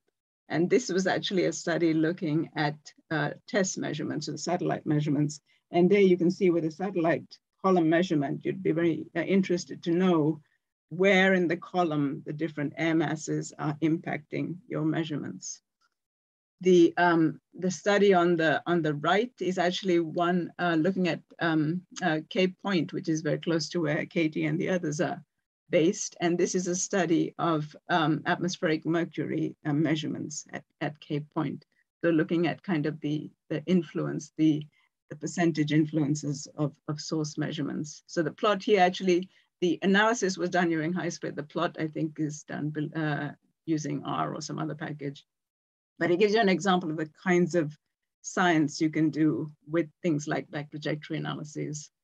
Another common use for back trajectory analyses, so this is actually an example from a station in China, but it's also used very much for things like coastal stations, like May said, which we'll look at later on, is to separate the influence of what might be the background air, the baseline air. For example, in a coastal station, the background air might be predominantly from the ocean, but at points that sometimes you might see pollution events coming off the land. So you might want to be able to separate what is the influence of the background air versus what's the influence of the pollution signal coming off the land. So using back trajectory analyses, looking at where the wind sector is a good way of identifying these pollution events. Okay, so the high split model is, it's a model that's been developed for over, I think, decades at the NOAA Air Resources Laboratory. It's been used in a wide range of applications. It can be used both in forecast mode and in back trajectory mode. I encourage you to go to the references listed on the website, because then you'll see the whole range of applications. They looked at things like influences of wildfires, volcanic ash. They've looked at forecasts of things like radioactive plume dispersion. Sorry, I'm losing my voice because I'm also a little bit, but I hope I'll keep going till the end of the session. Developed, it's what's called the combination of a Lagrangian and a Eulerian framework. So what they do is they look at combined dispersion models with meteorological fields in a 3D framework. And there's a lot more information about the mechanics of the dispersion system and the examples at these websites. So we're going to be using the online version, which is in a link in your handout.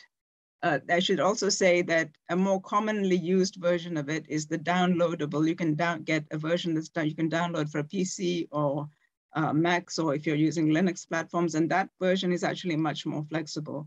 The online web version is somewhat rigid in the kinds of parameters, timeframes you can look at. So if you want to do any more detailed analysis of your science, I encourage you to look into the downloadable version. But one of the great advantages is publicly available. You can calculate forward and backward trajectories, and you can also pick different types of meteorological driver data, different resolutions, different regions, and so forth. And with the online tool, you have all this flexibility, and you can also do things like specify trajectory durations. And I'll show you a few examples of this type of thing. And you can also produce plots, which you could embed in your publications, okay? And again, lots more detail on the website really, including actually online tutorials. So it's a very useful, so this is really to serve as an introduction to this tool. If you haven't met it before, there's a lot more detail on the website. All right, I'm going to be using, in this practical, one of the stations I'll use is the Mace Head station here. It's part of the A-gauge network. It also makes measurements in the NOAA network. It's a coastal site, and it's a very interesting site because it samples air, both coming off the Atlantic and then also sees signals from continental Europe, okay? And I think it's the example that we use in the handout. So here, for example, I'm showing a typical plot from the high split web tool for two back trajectories at this site, at Mace Head, at two different levels. So this is the kind of plot you'd get, if you ran a very simple analysis. The red trajectory is the one closer to the surface, starting at 5 meters height, and the blue trajectory is higher up. And you can see the prevailing wind direction is mostly easterly, but there are some differences in the directions at altitude. Okay, so just a quick summary on what is back trajectory analysis. So it basically identifies the path followed, okay? And the way they do it is it's a combination of using meteorological data and numerical modeling to identify the most likely sources of influence. And there I stress most likely because there's going to be uncertainty, just like in a weather forecast, there's going to be uncertainty in any kind of back trajectory estimate. It's a similar methodology. Okay, and in terms of back trajectories, if you know about weather forecasts, it's very similar. The methodology tracks the air parcel backwards in time because we know the meteorological fields, that we have the history of the meteorological fields. If you want to know more about the equations and the nuts and bolts, this reference I've listed here, one of the original papers, Draxler and Hess, lays out the original methodology. It's since been updated by some of the other papers in the handout, including the Stein 2015 paper. But basically, you're integrating the rate of change of position with time, which is your velocity vector. You numerically solve this. So you, at any given point in time, your new position is based on your initial condition plus the integration of the velocity field, plus things like, which I've kind of not included here, things like atmospheric turbulence, dispersion, and so forth. And that's one of the things that introduces the uncertainty into your estimate. This is just a quick schematic to show. So you can think about this either as a forward forecast or a backward forecast. So say we start, let's think about it as a forward forecast because it's simpler, but you can just reverse it in time to think about back trajectories. But say we start at time t equals 0 at some initial position x of that time. Then you step through the numerical integration process, T1, T2, and so forth. And what I'm trying to do with the thickness of these arrows here is give you an idea of the certainty of that forecast. So your first few steps are going to be much more certain because there's less uncertainty in your forecast or equivalent in your back trajectory than if you go further forward into time or further backward into time. So that's something to be aware of when you're running back trajectories. Your back trajectory estimate for the first day or two is likely to be much more certain than your back trajectory estimate, for 5 days ago or something. Okay, just some examples of data sets available for the high split tool. This global reanalysis is from the NCAR-NCEP project, and it's the one that I tend to use a lot, partly because it's global, and so you can use any given location on the globe. It's also the one with the longest time history, so it starts from 1948 to the present. And I'll show you in a minute how we get to these, but I think it's available at 1 degree resolution. You can also get much higher higher spatial resolution meteorological data sets. For example, this ETA data assimilation set over North America, but then some of the disadvantages there, you're constrained to certain regions. But if you're interested, for example, in high resolution meteorology over a region, you can look through the high split web options and pick a meteorological data set of your choice. I'm just going to finish with a few examples showing examples of back trajectories. Here I'm going to use actually our local atmospheric measurement station at the University of East Anglia where I work. It's called the Weybourne Atmospheric Observatory, and it's on the North Norfolk coast. If people know what the UK looks like, the North Norfolk coast is part of that sort of bump that sticks out on the eastern side of England. So we make a lot of atmospheric measurements there. And I think one of the exercises actually we're using some carbon monoxide measurements from this observatory. So this is, a very basic back trajectory calculation, a 24-hour back trajectory calculation. So here's Weybourne. That's the site on the North Norfolk coast. It's just a 24-hour back trajectory calculation at the start time of October 10th at this longitude and latitude. And then I'm just showing you some examples of different back trajectories. You can run this in the high split web where I've just given different starting heights. So you can see that, for example, the wind direction changes slightly as you go from the surface, which is the red one, to altitude, to higher altitudes, 2 kilometers, which is the pale green one. Another feature which you can use on the high split web tool is actually you can specify an observation point, but then you can start the back trajectories at different points. So you might want to say, well, not only am I interested in the source of the air mass at this particular time, but I want to know a little bit about the history over the past 24 hours. So you can choose to start at intervals from a given point. And when I run through the demo, I'll show you how to do that. So this one, for example, you can see that over this one, I think runs for about, I think I've started it at about in the past 24 hours from the original time. And you can see the prevailing wind direction didn't change too much. So the lower plot on the left-hand side shows you where each trajectory was started in time, going backwards. And then this final one is actually a much longer back trajectory calculation. So a 5-day back trajectory calculation, again, starting at the same time. So you get a sense of where this air mass has originated from. Again, with the sort of caveat that the further back in time you go, the less certain your back trajectory estimate becomes. So this, in this case, the air mass is estimated to have originated somewhere over Russia. Okay, there are other features you can use in the high split web, and I'll point them out to you as we run through the online demo. So what I'm going to do now is I'm going to go into the online demo just to give you an illustration of the tool, and then we'll go into the breakout groups. So I hope you can still see my screen. Now, if you, what I'm going to try and see, okay.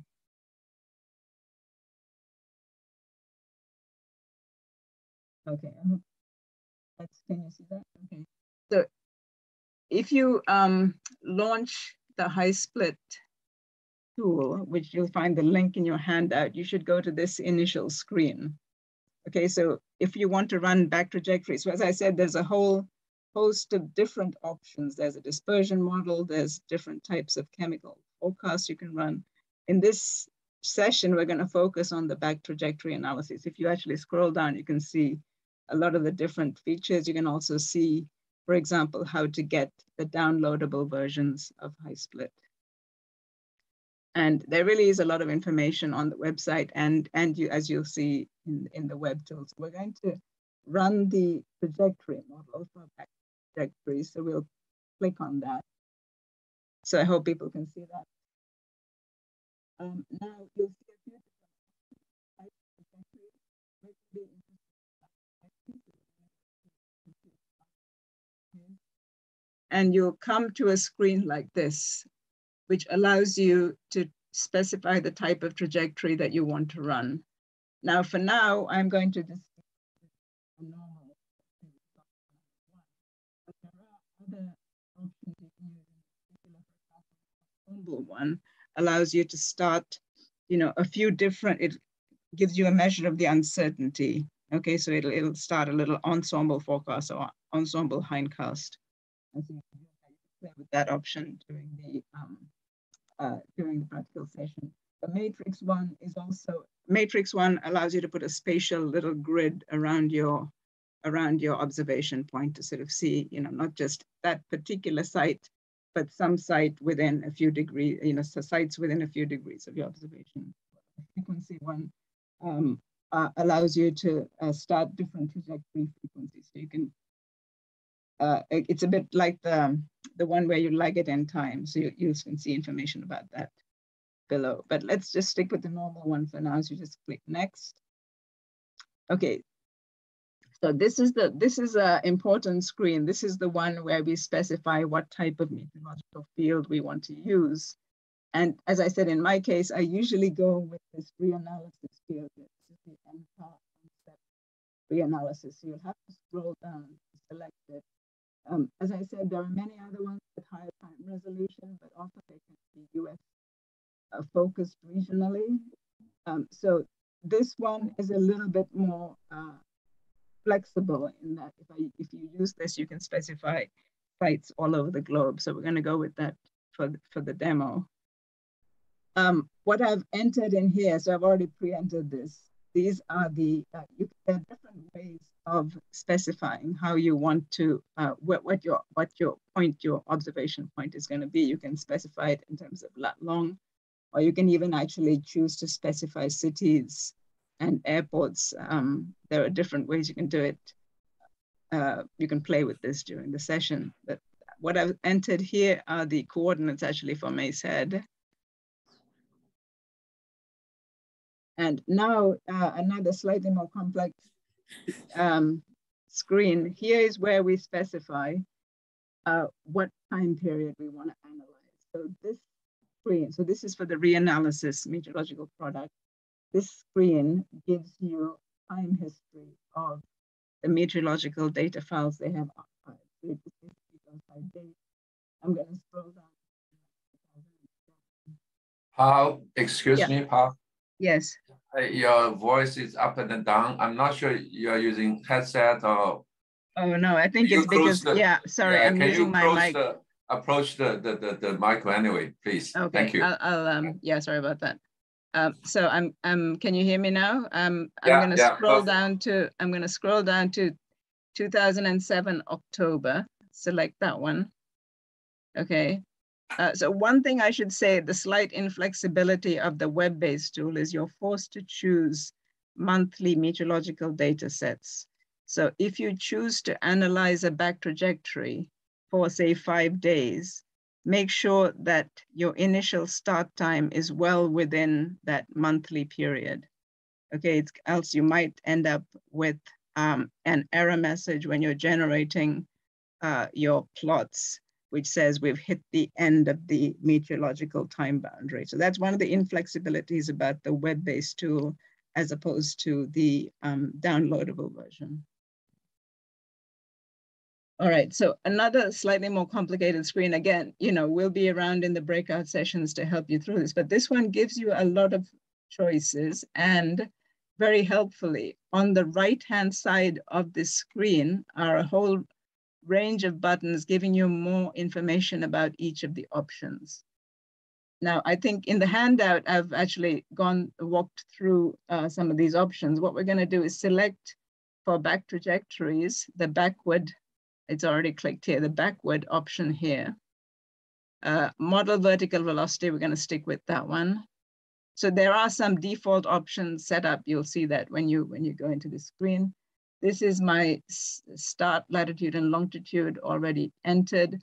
These options here are if you pick some of the other options, things like ensemble forecast, grid forecast.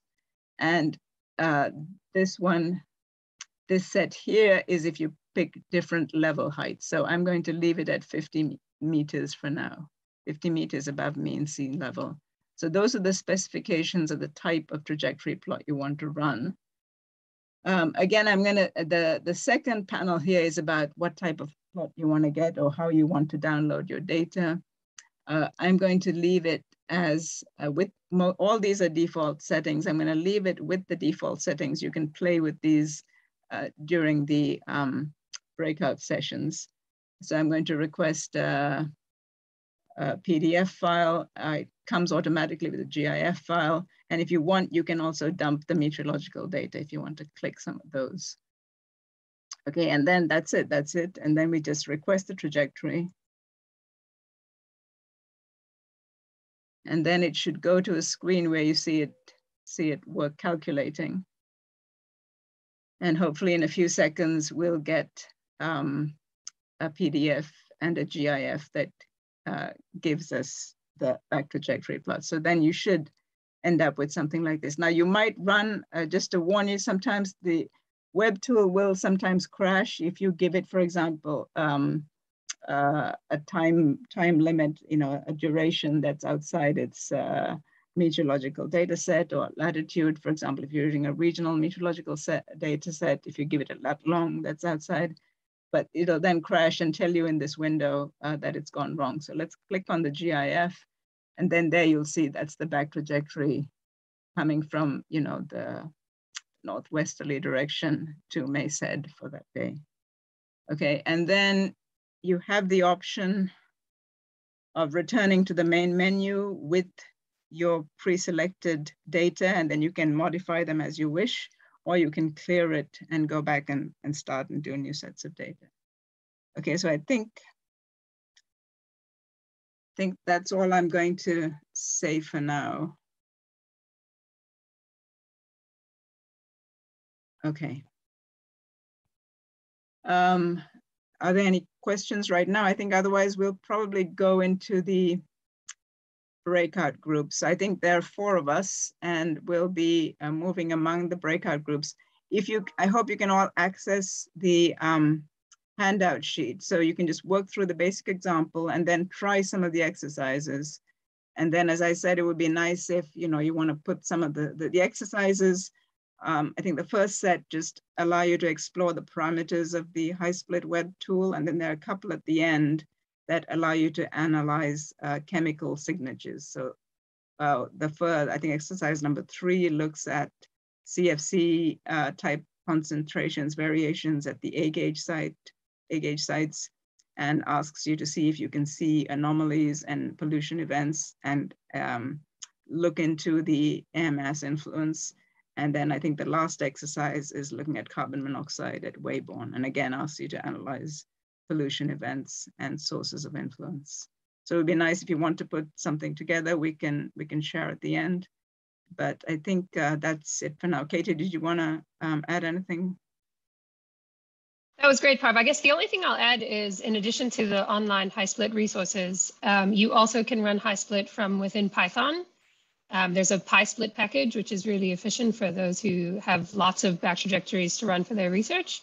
And I believe you can also run it from within R's OpenAir package. So just to add those two resources, and Paul will make sure we add those online for the students. Hi, everyone. I hope you all enjoyed playing with HiSplit. Do we have everyone back? Are you there, Parv? Yeah, I think we have everyone back. Sorry, yeah. Yeah, do we have all the breakout rooms back? Mm-hmm. I think so. Okay. Do you wanna go, Katie, or shall I sum up? Well, up to you. So, but why don't we? I thought, why don't we have a quick go around of the room? So I hope this was a good introduction. And you probably just scratched the surface of the capability. It was mostly to give you an idea of what this tool offers, both the online version and as I said, the downloadable version is much more flexible. And I think Katie's going to have a few words to say about the additional capabilities of that. What I'd suggest is maybe we just go around the groups. I was pleased to see that the groups are sort of working together, sharing screen and so forth. So I think each of the groups maybe could come on and say a few things, either show some slides or give some reaction to their analyses using the tool. I realized that the exercises I put on the handout might have been too ambitious for this very short practical, but if you're interested, maybe you can go away and look at especially some of the chemical signatures and look at how you can use the tool to analyze them. So let me then move on to the groups, and then maybe Katie, you can say something about the online version and wrap up. Okay. So should we start? Should we start with room 1? So I know that you guys, so that's a group I was in with the most time. I know you guys were looking at different types of trajectory analyses. So does one of you or all of you want to come on and share your reactions? Yeah, is it all good if I share my screen? Okay. So we just have 4 plots here. We started looking at, this is the Ross ice shelf, or like the tip of the Ross ice shelf in Antarctica, which is, it's not very clear, but I guess, yeah, just to situate you, that's where we are. And this is the ocean, not land. So I guess we just did 17th of May, 2022. So very recently, and it looked like the wind traveled from, sort of higher elevation to a lower elevation once it reached the ice shelf.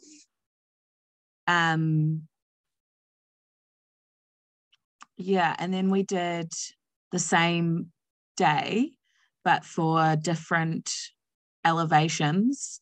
And we sort of concluded that they all look like they're descending as they sort of meet the ice shelf. And then we compared sort of summer, which is January in the Southern Ocean, and sort of June, July is winter in the Southern Ocean. And so we compared, I guess, where the air masses were coming from. And I mean, the general direction looks like it could be similar, but there's, I think, a bit more uncertainty in the summer months. And sort of like looking at this bit looks like it's sort of noise, whereas this could be an actual pathway. And we also saw that the elevation is much higher in winter. The winds are coming from a potentially much higher elevation, which we thought could be because the air mass might be lighter due to there being less water vapor in the air mass, whereas the water vapor in summer might be higher, which would make it heavier and be lower. Would anyone else in my group like to add anything? Sorry, that was quite long.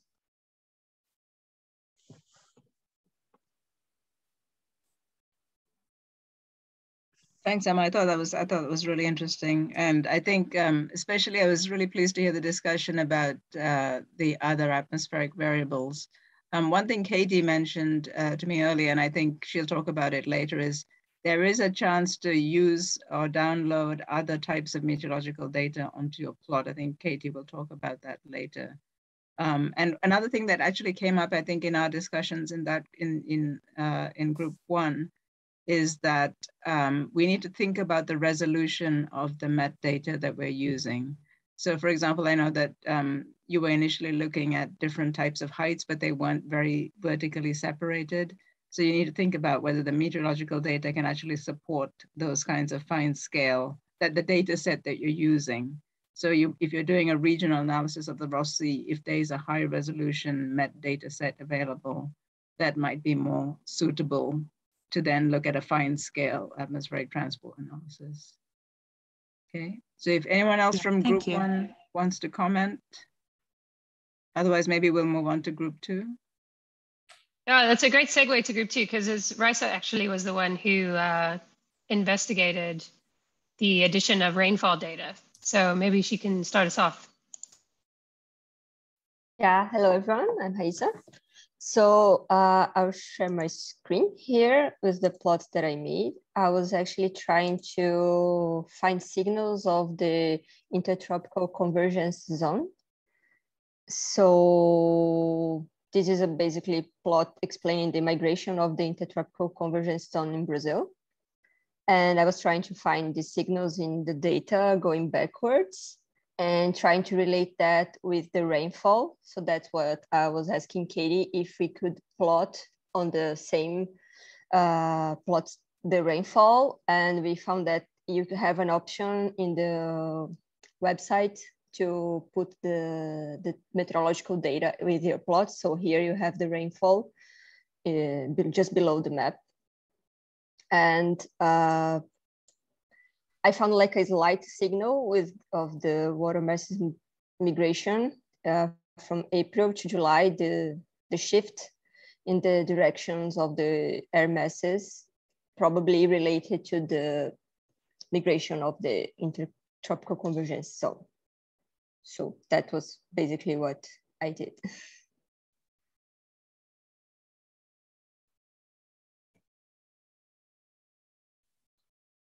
No, that's really excellent. I'm really glad that you're able to use the tool to actually inform some things you're currently working on. So did you generate any plots with the rainfall data? No, I just plotted them just below here. And okay, I see that. Unfortunately, with them, we can't actually see like the seasonal variability because the rainfall for this day that I chose was not very high. So it was not that big, but it is like usually January to April, you have a lot of rainfall. And from July to the end of the year, you have like the dry season. And it's related to the migration of the convergence zone. Okay. So Katie, I think with the downloadable version, you can actually get spatial plots of the met variables as well, can't you? You can actually, I was telling the students, so on that screen where you end up where it says where you can choose the GIF or the PDF, underneath is a line called trajectory endpoints file. You can actually download that and it has everything you need to plot the whatever meteorological variables you're interested in. It's actually right here, the data. Right. Yeah, yes. You went ahead and downloaded it. Yeah, so yeah, even in the online version, it's very easy to extract that. You can see there, Rice's lat long data. Yeah. And then there's pressure and rainfall. Rainfall is the very last column. The last column here, exactly. Yeah. Great, great. So I think in our group, Anna also did some interesting plots, so she can show if she wants. Yeah, more confused plots maybe. No, but this tool was very helpful. It's very user-friendly, and for someone who doesn't work with atmosphere science that much, it's really nice. So that was very helpful.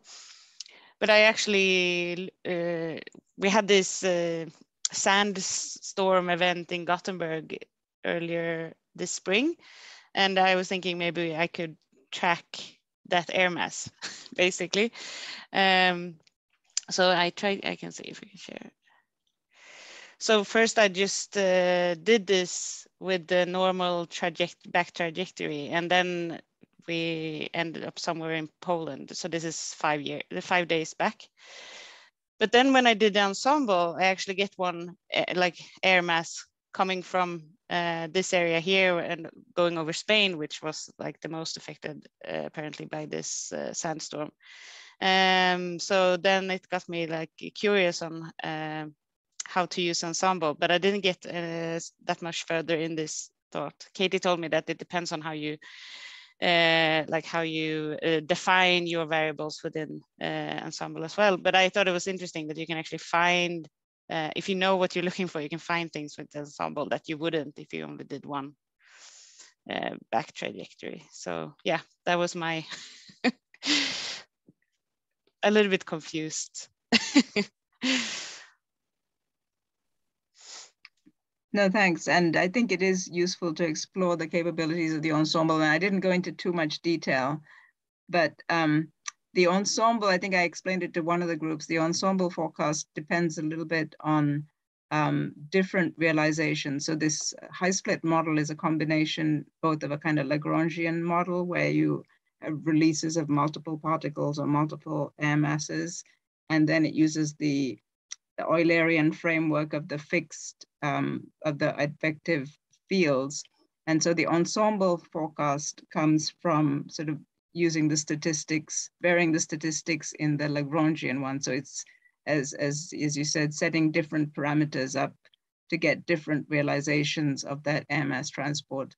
So yeah, it gives you an idea of the uncertainty. So you might get, some trajectories that, as you showed, are quite different from the majority. But it kind of comes from the statistics of the meteorology that they use when they specify those different particles, those different air mass trajectories in the Lagrangian framework. So I think there's more, especially in the in some of those references lifted at the handout. If you want to get more detail about the ensemble forecasting method, there's more detail in that.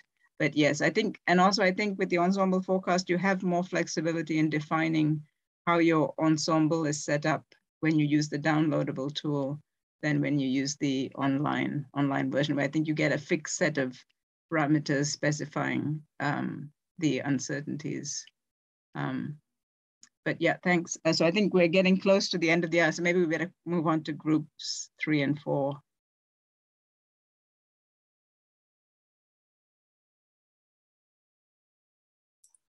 Yeah, I can get us started with group 3, and maybe Jim can say something about our results. So I think our results aren't as interesting as the ones from the other groups because we mainly stick to what the tasks were. But I haven't shared my screen yet. So we first looked into that single trajectory thing with the station in the UK, and we looked into like where the question was, if you look at different times, if we see a change and where the MS comes from. And we could see a change indeed. So we looked at December and June of the same year. And this very last plot is on the same day as the plot in the middle, but for another, so this is day and this is night. And the only thing that we found confusing was that the map is different for, even though we didn't select another zoom factor, it was showing a different part of the map, which is probably a little bit confusing if you want to compare those. And after that, we looked into, or we did an analysis with ensemble averages, but there's not much to say about this. It's just that we could get an impression of how that works. And yeah, Jem, do you want to go on with those two plots? Okay, sure. So this was the task number 3, where we look at the data available to identify days with pollution of different species. And so in the end, we decided to use the one where multiple species showed a P in the data set, which was, let me check really quick, on the 9th of October 2010. So we did, well, we did backward trajectory analysis for that specific area. And what we have seen is that actually, so on the left is a 24 hours backtrack analysis, on the right is a 48 hours, a 2-day one. They show more or less the same thing, except that the 48 hours one shows a bit more detail, of course. And the general consensus was that that pollution was coming from the continent, directly all the way up to Ireland. So this was it. Lucas, can you go to the next one? So for the 4th one, again, we looked at the data and we tried to identify peak points that we could take a look at. And in the end, the highest point we could find in the data set was on the 4th of March 2018. We had a peak at 5 o'clock in the morning. You can see that peak that goes all the way to 450 is where we're looking at. So by selecting the exact time and trying to do, again, a backward trajectory, once again, we have this continental pollution that is reaching the UK, basically, with the wind patterns. So as Lucas said, we just stuck with the task that we had.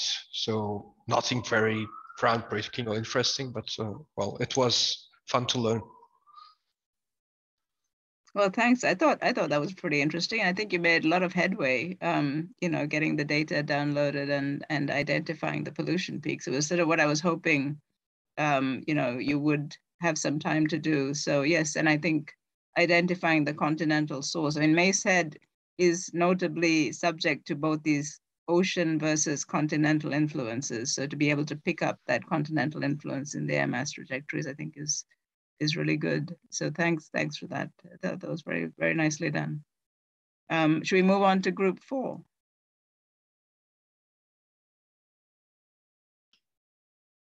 Is that me? Yeah, that's me. Okay.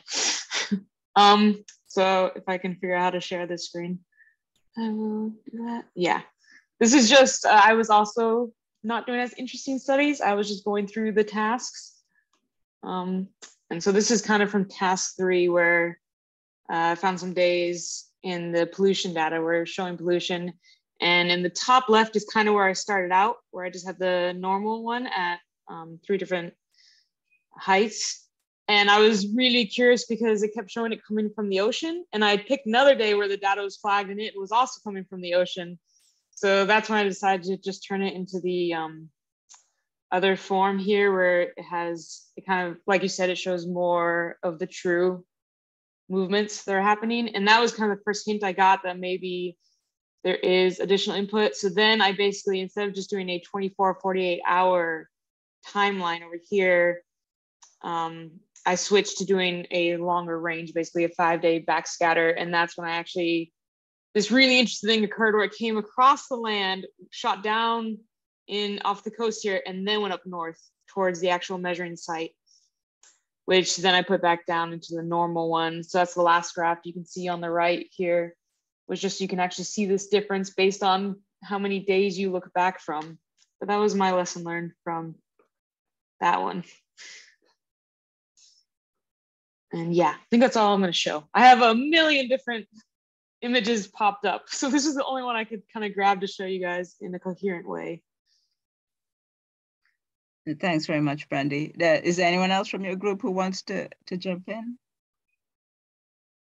So I think another thing I wanted to add, I think it's really useful the way you explored, different length trajectories.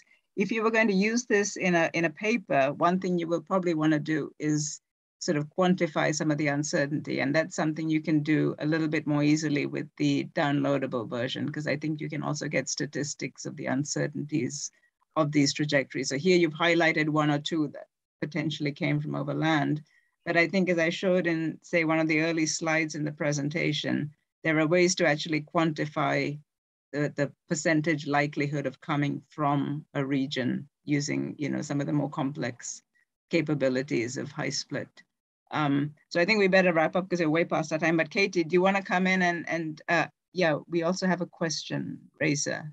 Hi, I just have a question. With the downloadable one that you can run in your PC, is it possible to make like a monthly average of the backwards directions and everything, the trajectory?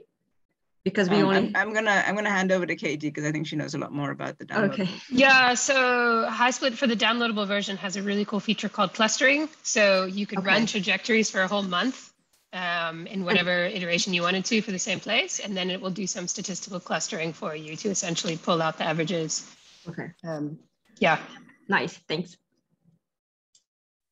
Katie, do you want to say a few more words about the downloadable version or your experience with HighSplit before we wrap up? There's just one more question, so I'd rather let students ask questions than me wax on lyrically. So, Emmanuel? Yeah, I had a really quick question. Are there any equivalent Lagrangian models for oceanic current analysis, which maybe could be combined with HighSplit? I don't know if this is some kind of thing which can be done, or if it would make sense, maybe. That's a really good question. I was actually thinking about it when I was preparing this tutorial. I haven't encountered in my teaching an online version that's easy to use. I don't know if anyone else, any of the other lecturers have experience with this, because I thought, HighSplit, we use a lot for quick analyses. I haven't met a similar ocean tool. There are things like, Ocean Data View that will have some data accessible, but I've not found one yet that's as easy to use as HighSplit, but maybe some of the other lecturers have experience.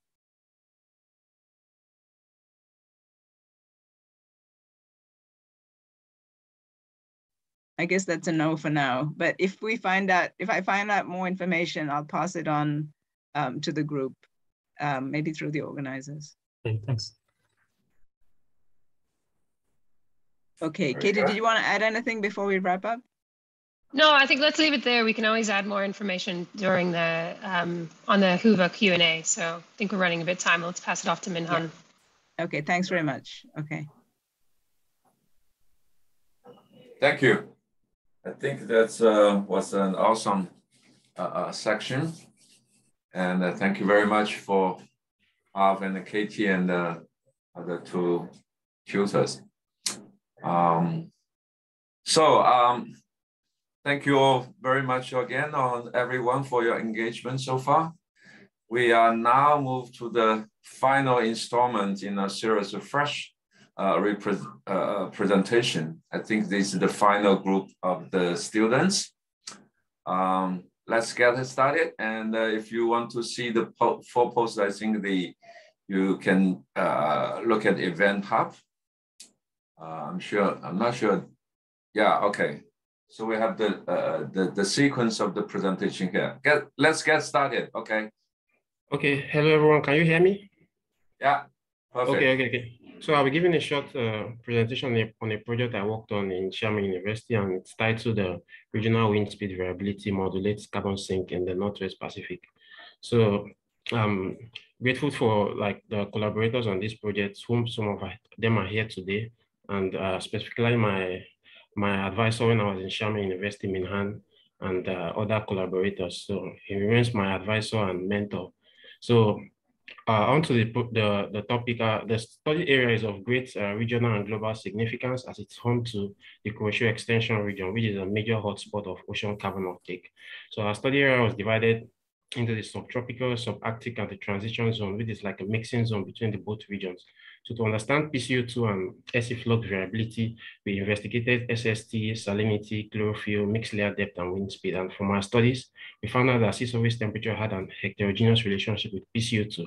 This means that in the subarctic, the PCO2 when the subtropic, it increases with temperature, which is the normal thermodynamic behavior of CO2 and sea surface temperature.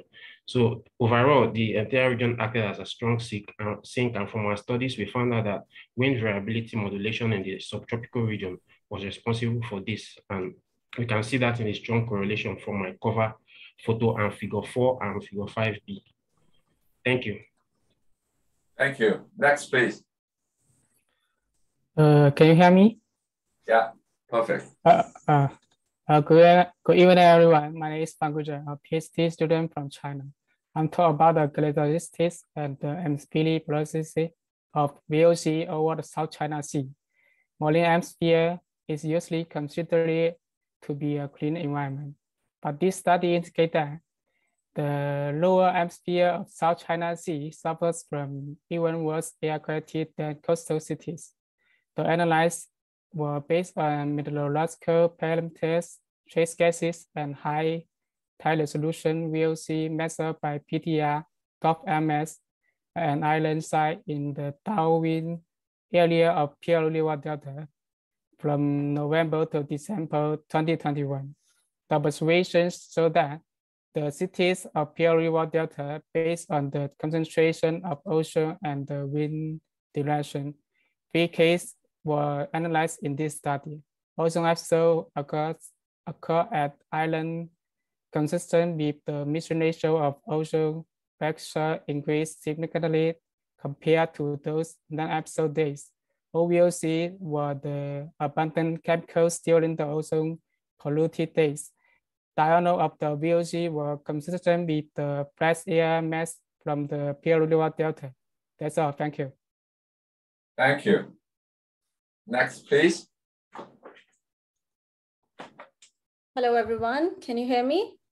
Yeah, perfect. All right. So I am Malia Khan from Xiamen University, and I'll speak fast because that's 1 minute. So I'm working on the spatial temporal distribution of biogenic silica through the lens of mesoscale eddy systems, and why they're important because they are the weather of the oceans, and they can provide a spatial heterogeneity and temporal variability in association with upwelling and downwelling. They can also have a huge impact on pelagic ecosystems, biogeochemical cycles, and phytoplankton community structures. So these eddies can go through an evolution during their life cycles and subsequently can have a very dynamic particle flux rate.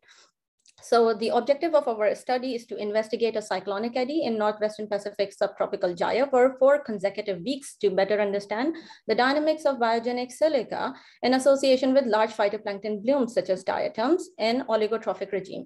For this reason, we have studied several parameters like temperature, salinity, density with the cyclonic eddy systems, and picoxanthine and total chlorophyll as a pigment for productivity indicator. Along with that, we have used 234 thorium radionuclide for biogenic silica flux rate in this area. So if you have any questions, you can contact me on the email provided on the bottom of the poster. Thank you very much. Thank you. Thank you. Next, please. Can you hear me? Yeah, go ahead. Hello, everyone. I'm going to talk about the emission pathway and secondary formation of atmospheric amines over ocean. It has been demonstrated to be an important stabilizer in the new particle formation, which may significantly affect the global radiation balance and climate change. Ocean is an important contributor to amines. However, how are amines emitted from the seawater and how are they transferred into the aerosol phase is still unclear. Based on measurement during a cruise in Chinese Marginal Sea, we found that amines are emitted from the seawater through different pathways, i.e. sea spray and air-sea exchange. The gaseous amines are transferred into aerosol phase through acid-base neutralization. and its concentration correlated well with the ratio of SO2 to sulfate. Thank you.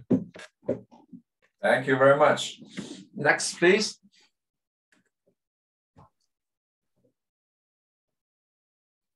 Can you hear me? Yeah, go ahead. Okay. Hello, everyone. I'm Yao Hua from Xiamen University. Global oceans are important in absorbing anthropogenic CO2 emitted into the atmosphere through LC exchange. And understanding the processes which control PCO2 variations can improve the prioritizations of biogeochemical processes and in turn modeling and prediction. Here we examine the seasonal variations of the seasonal PCO2 in a subtropical coastal system based on time series observations.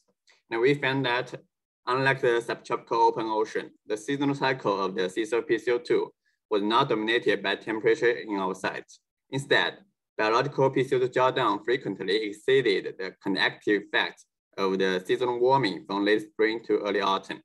And horizontal and vertical mixing nearly counterbalanced the decrease in PCO2 expected from cooling from late autumn to early spring. Thank you. Thank you. Next, please. Okay. Hello, everyone. I am Shenqian Zhou from Fudan University. Today, I will briefly introduce my PhD research.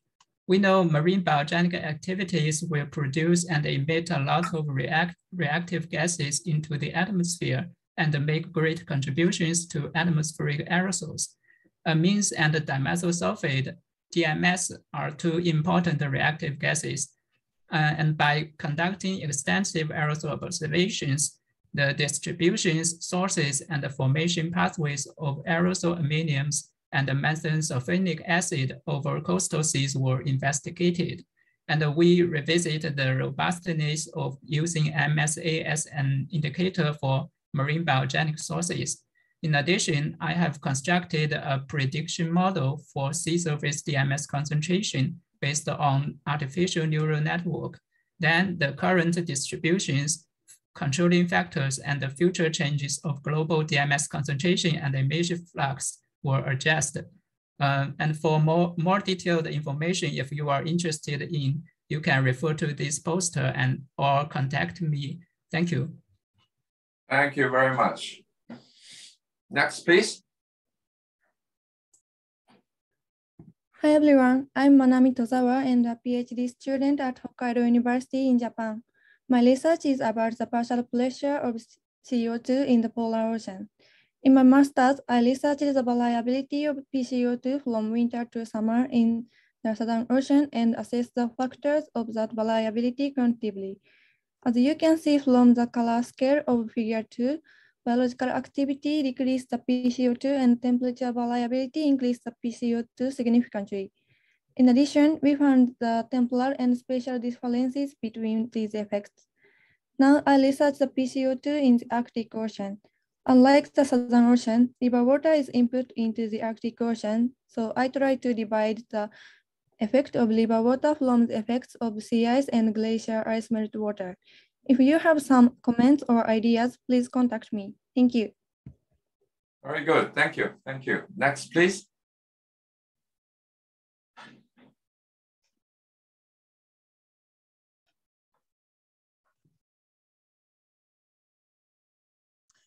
Hi, everyone. My name is Emma de Jong. I'm a master's student at Victoria University in Wellington in New Zealand.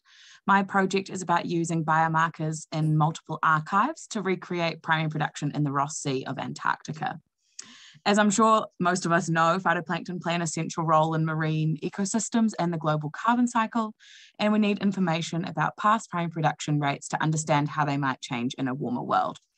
Currently, we are limited by short satellite records, which is where the biomarkers come in.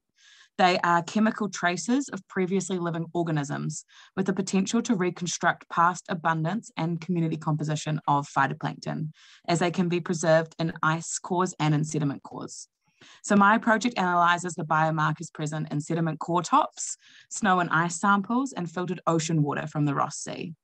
So our preliminary results show that biomarkers are present in an ice core from Roosevelt Island, which is very exciting. If you've got any questions or want any more information, my information is on Hoover. Excellent. Thank you. Thank you. Next, please.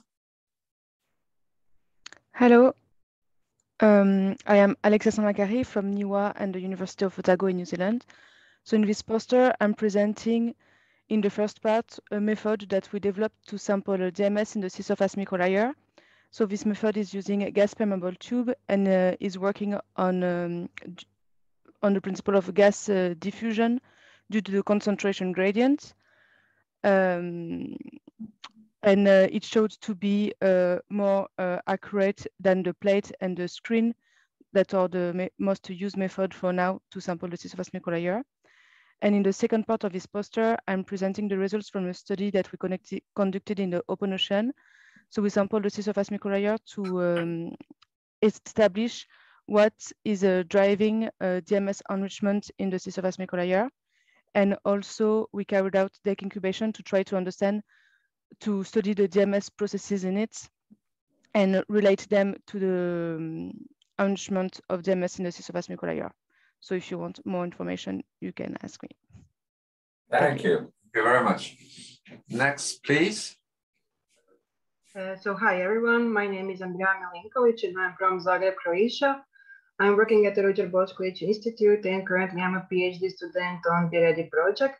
The aim of this project is to assess the impact of atmospheric deposition on complex biochemical responses of oligotrophic systems, considering the importance of promotion and inhibition effects on phytoplankton and the consequent altering of the surface water chemistry, including the sea surface microlayer.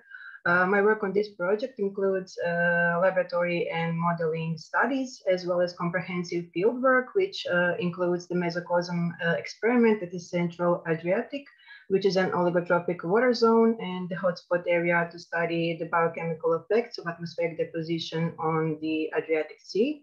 If you're interested in my work and this topic in general, please feel free to come to my poster or contact me, and thank you for your attention. Wonderful, thank you. Next, please. Hello, everyone. I'm Hao from Texas A&M University, Corpus Christi. This poster shows my study about methane emissions from subtropical mangrove breaks in northwest of Gulf Mexico. I measured methane fluxes at both sediment water and water-air interfaces to discover the methane transport from sediment to water and to the atmosphere. I found tidal processes and magnitudes were important factors influencing methane emissions in these creeks. Moreover, methane emissions increased dramatically after the extreme cold events, probably due to large deposition of organic carbon caused by the death of mangrove forests. It further indicates the impact of the extreme weathers on methane emissions from mangroves. For more details, please see my poster. If you have any question, please contact me. Thank you. Thank you, thank you. Next, please. Okay, that's all done. Awesome. I think it's extremely challenging to give this lightning talk. You did very, very well. I think the only suggestion would be for one slide, the whole poster, or just the ones reformed slide would be your choice, okay, for the future. We have a couple minutes for open for question. If you have, just please raise your hand. Any question among yourself or from the tutors?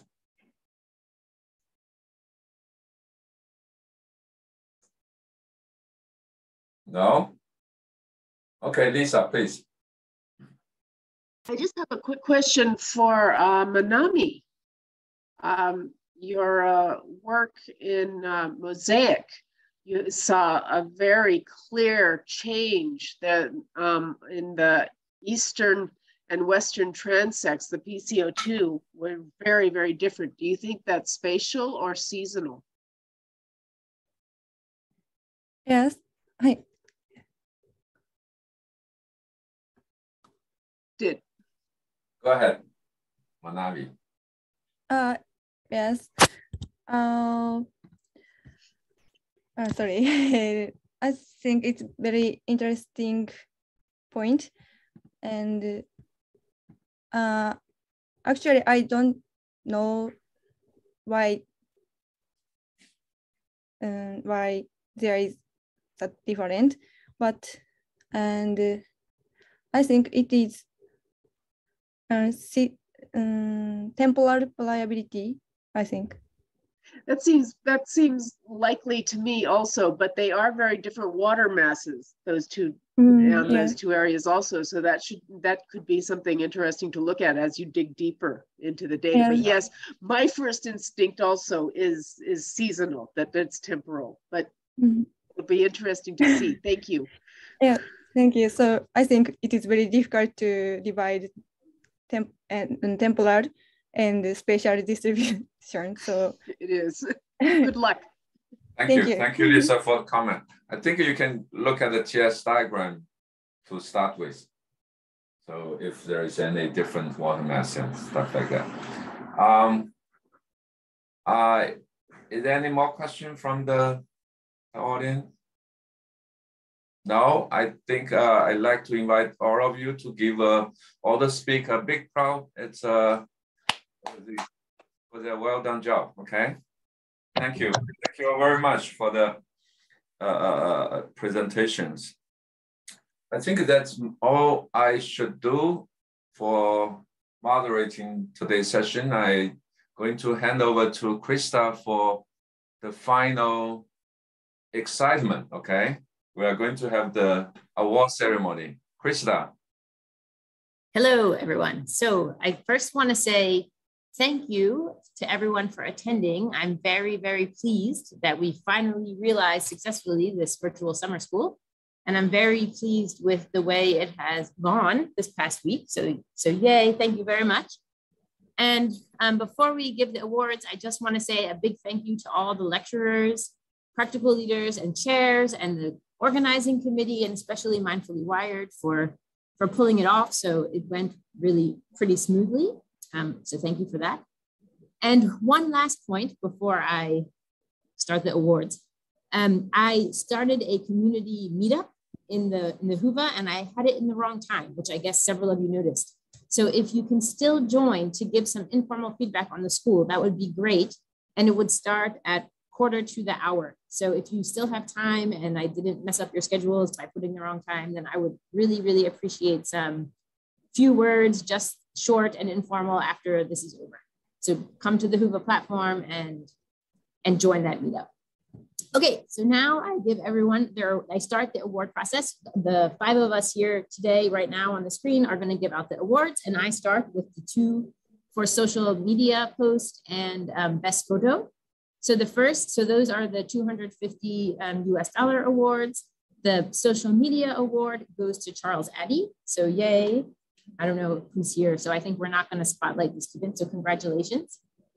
And the best photo award, let me just check if there has been any updates. It's been going on in the background. So that's Mahinder Rajwar. I hope I say that correctly. Sorry. For the best photo. So congratulations to the 2 of you. And then I will hand it off now to Jessica Gear, who is one of the executive officers of the SOLAS IPO. So Jessie. Yes, thanks, Krista. Yeah, thank you so much to all of you who submitted the posters. So we have seen really many nice posters with great and interesting content, as well as also some really creative ones. And so the prices are $500 US per poster content and creativity per day. And they can be used for education or advancing your scientific career, for example, for travel, registration fee for an event, or publication fees, for example. And the day 1 best poster content prize goes to Anna Lunde Hermansson from Sweden with a poster on ship exhaust scrubbers. Congratulations, Anna. And the day 1 most creative poster prize goes to Benjamin Hütte from Switzerland. Congratulations. And I'll now hand it over to, I think, Lily. Hi, everyone. I'm Lily. I'm from SOLAS IPO based in China. So thank you for being here for the past 5 days, which makes the summer school a big success. And thanks a lot for all your presentations. Believe it or not, it's probably not the first time for you guys to receive the awards, but it's definitely for the first time for me to present awards. I'm kind of exciting, feeling like it's kind of, I'm presenting Academy Awards, but SOLAS Academy, of course. So without further delay, the Best Content Award of the second day goes to Philippa Rickard, and the Most Creative Award to Samila Musa Idalisa. Hope I pronounced it correctly. Congratulations. Now I hand it over to Katie. Thanks, Lily. Next category will be the day 3 posters. And again, fantastic job to all of you. It's been really great to see your work. So day 3, best poster content, drum roll please, goes to Tiara Brandy Robinson. Congratulations, fantastic poster. Day 3, most creative poster, drum roll please, goes to Axel Brusselman. So congratulations to both of you. I will pass it back to Minhan to wrap up with days 4 and 5. All right, okay, that's exciting. So the best poster content on day 4 goes to Samantha Rush. Congratulations. And day 4 most creative poster goes to Reisa Chiara. Oh, congratulations. Now the final day, today, as of today, we have the best poster content winner, Maliha Khan. Congratulations. And the most creative poster winner, Emma Dion. So that's all. Congratulations to you all. That's wonderful jobs. Krista, you want to? So if you want to say a few words to wrap up, you're welcome. All right. Wait, before you do, I want to say, I wrote it in the chat, but I want to say it out loud because I kind of skipped over it, that everyone should be very proud of the work that they did. And it was a lot of discussions to figure out who should get these awards. So it is in no way a statement that anybody's posters and posts and photos were not good enough. They were all great. And thank you so much to everyone for doing all that work. It was really great. So now, Minhan. Yeah, thank you. I just want to second Krista to thank you all very, very much. It's been quite a fantastic, awesome, and exciting 5 days. And probably you know that, as I said at the beginning of the day, SOLAS Summer School is really a legacy of this international program. And we have a large amount of the SOLAS Summer School alumni have become the leading scientists in the international community. I think Katie is one of the excellent examples. She was the former summer school student, and now she's leading this one. So I'm very proud of you, and by joining this program, the summer school, and also we really want you to stay in touch and being connected with SOLAS and the SOLAS summer community. And we'll have, the first one was 2005, and I hosted one in Xiamen. It just was a fantastic memory, yeah. And secondly, I just want to say thank to all these speakers and the lecturers and the practical tutors. Of course, in particular, the organizing committee led by Krista, and the IPO, both Jesse and Lily, but tremendous work. I think this is the best way we could do, possibly do for a virtual summer school, and this is really challenging. And I'm so pleased this has been so successful. And of course, Paul and Becky, they are the key player, actually put forward all this platform and get every details organized. That was fantastic. They have done the jobs, okay? And then I would just want to say every one of you, thank you all very much, and hope to see you on the next summer school if you stay in the academia or stay on the without before graduation.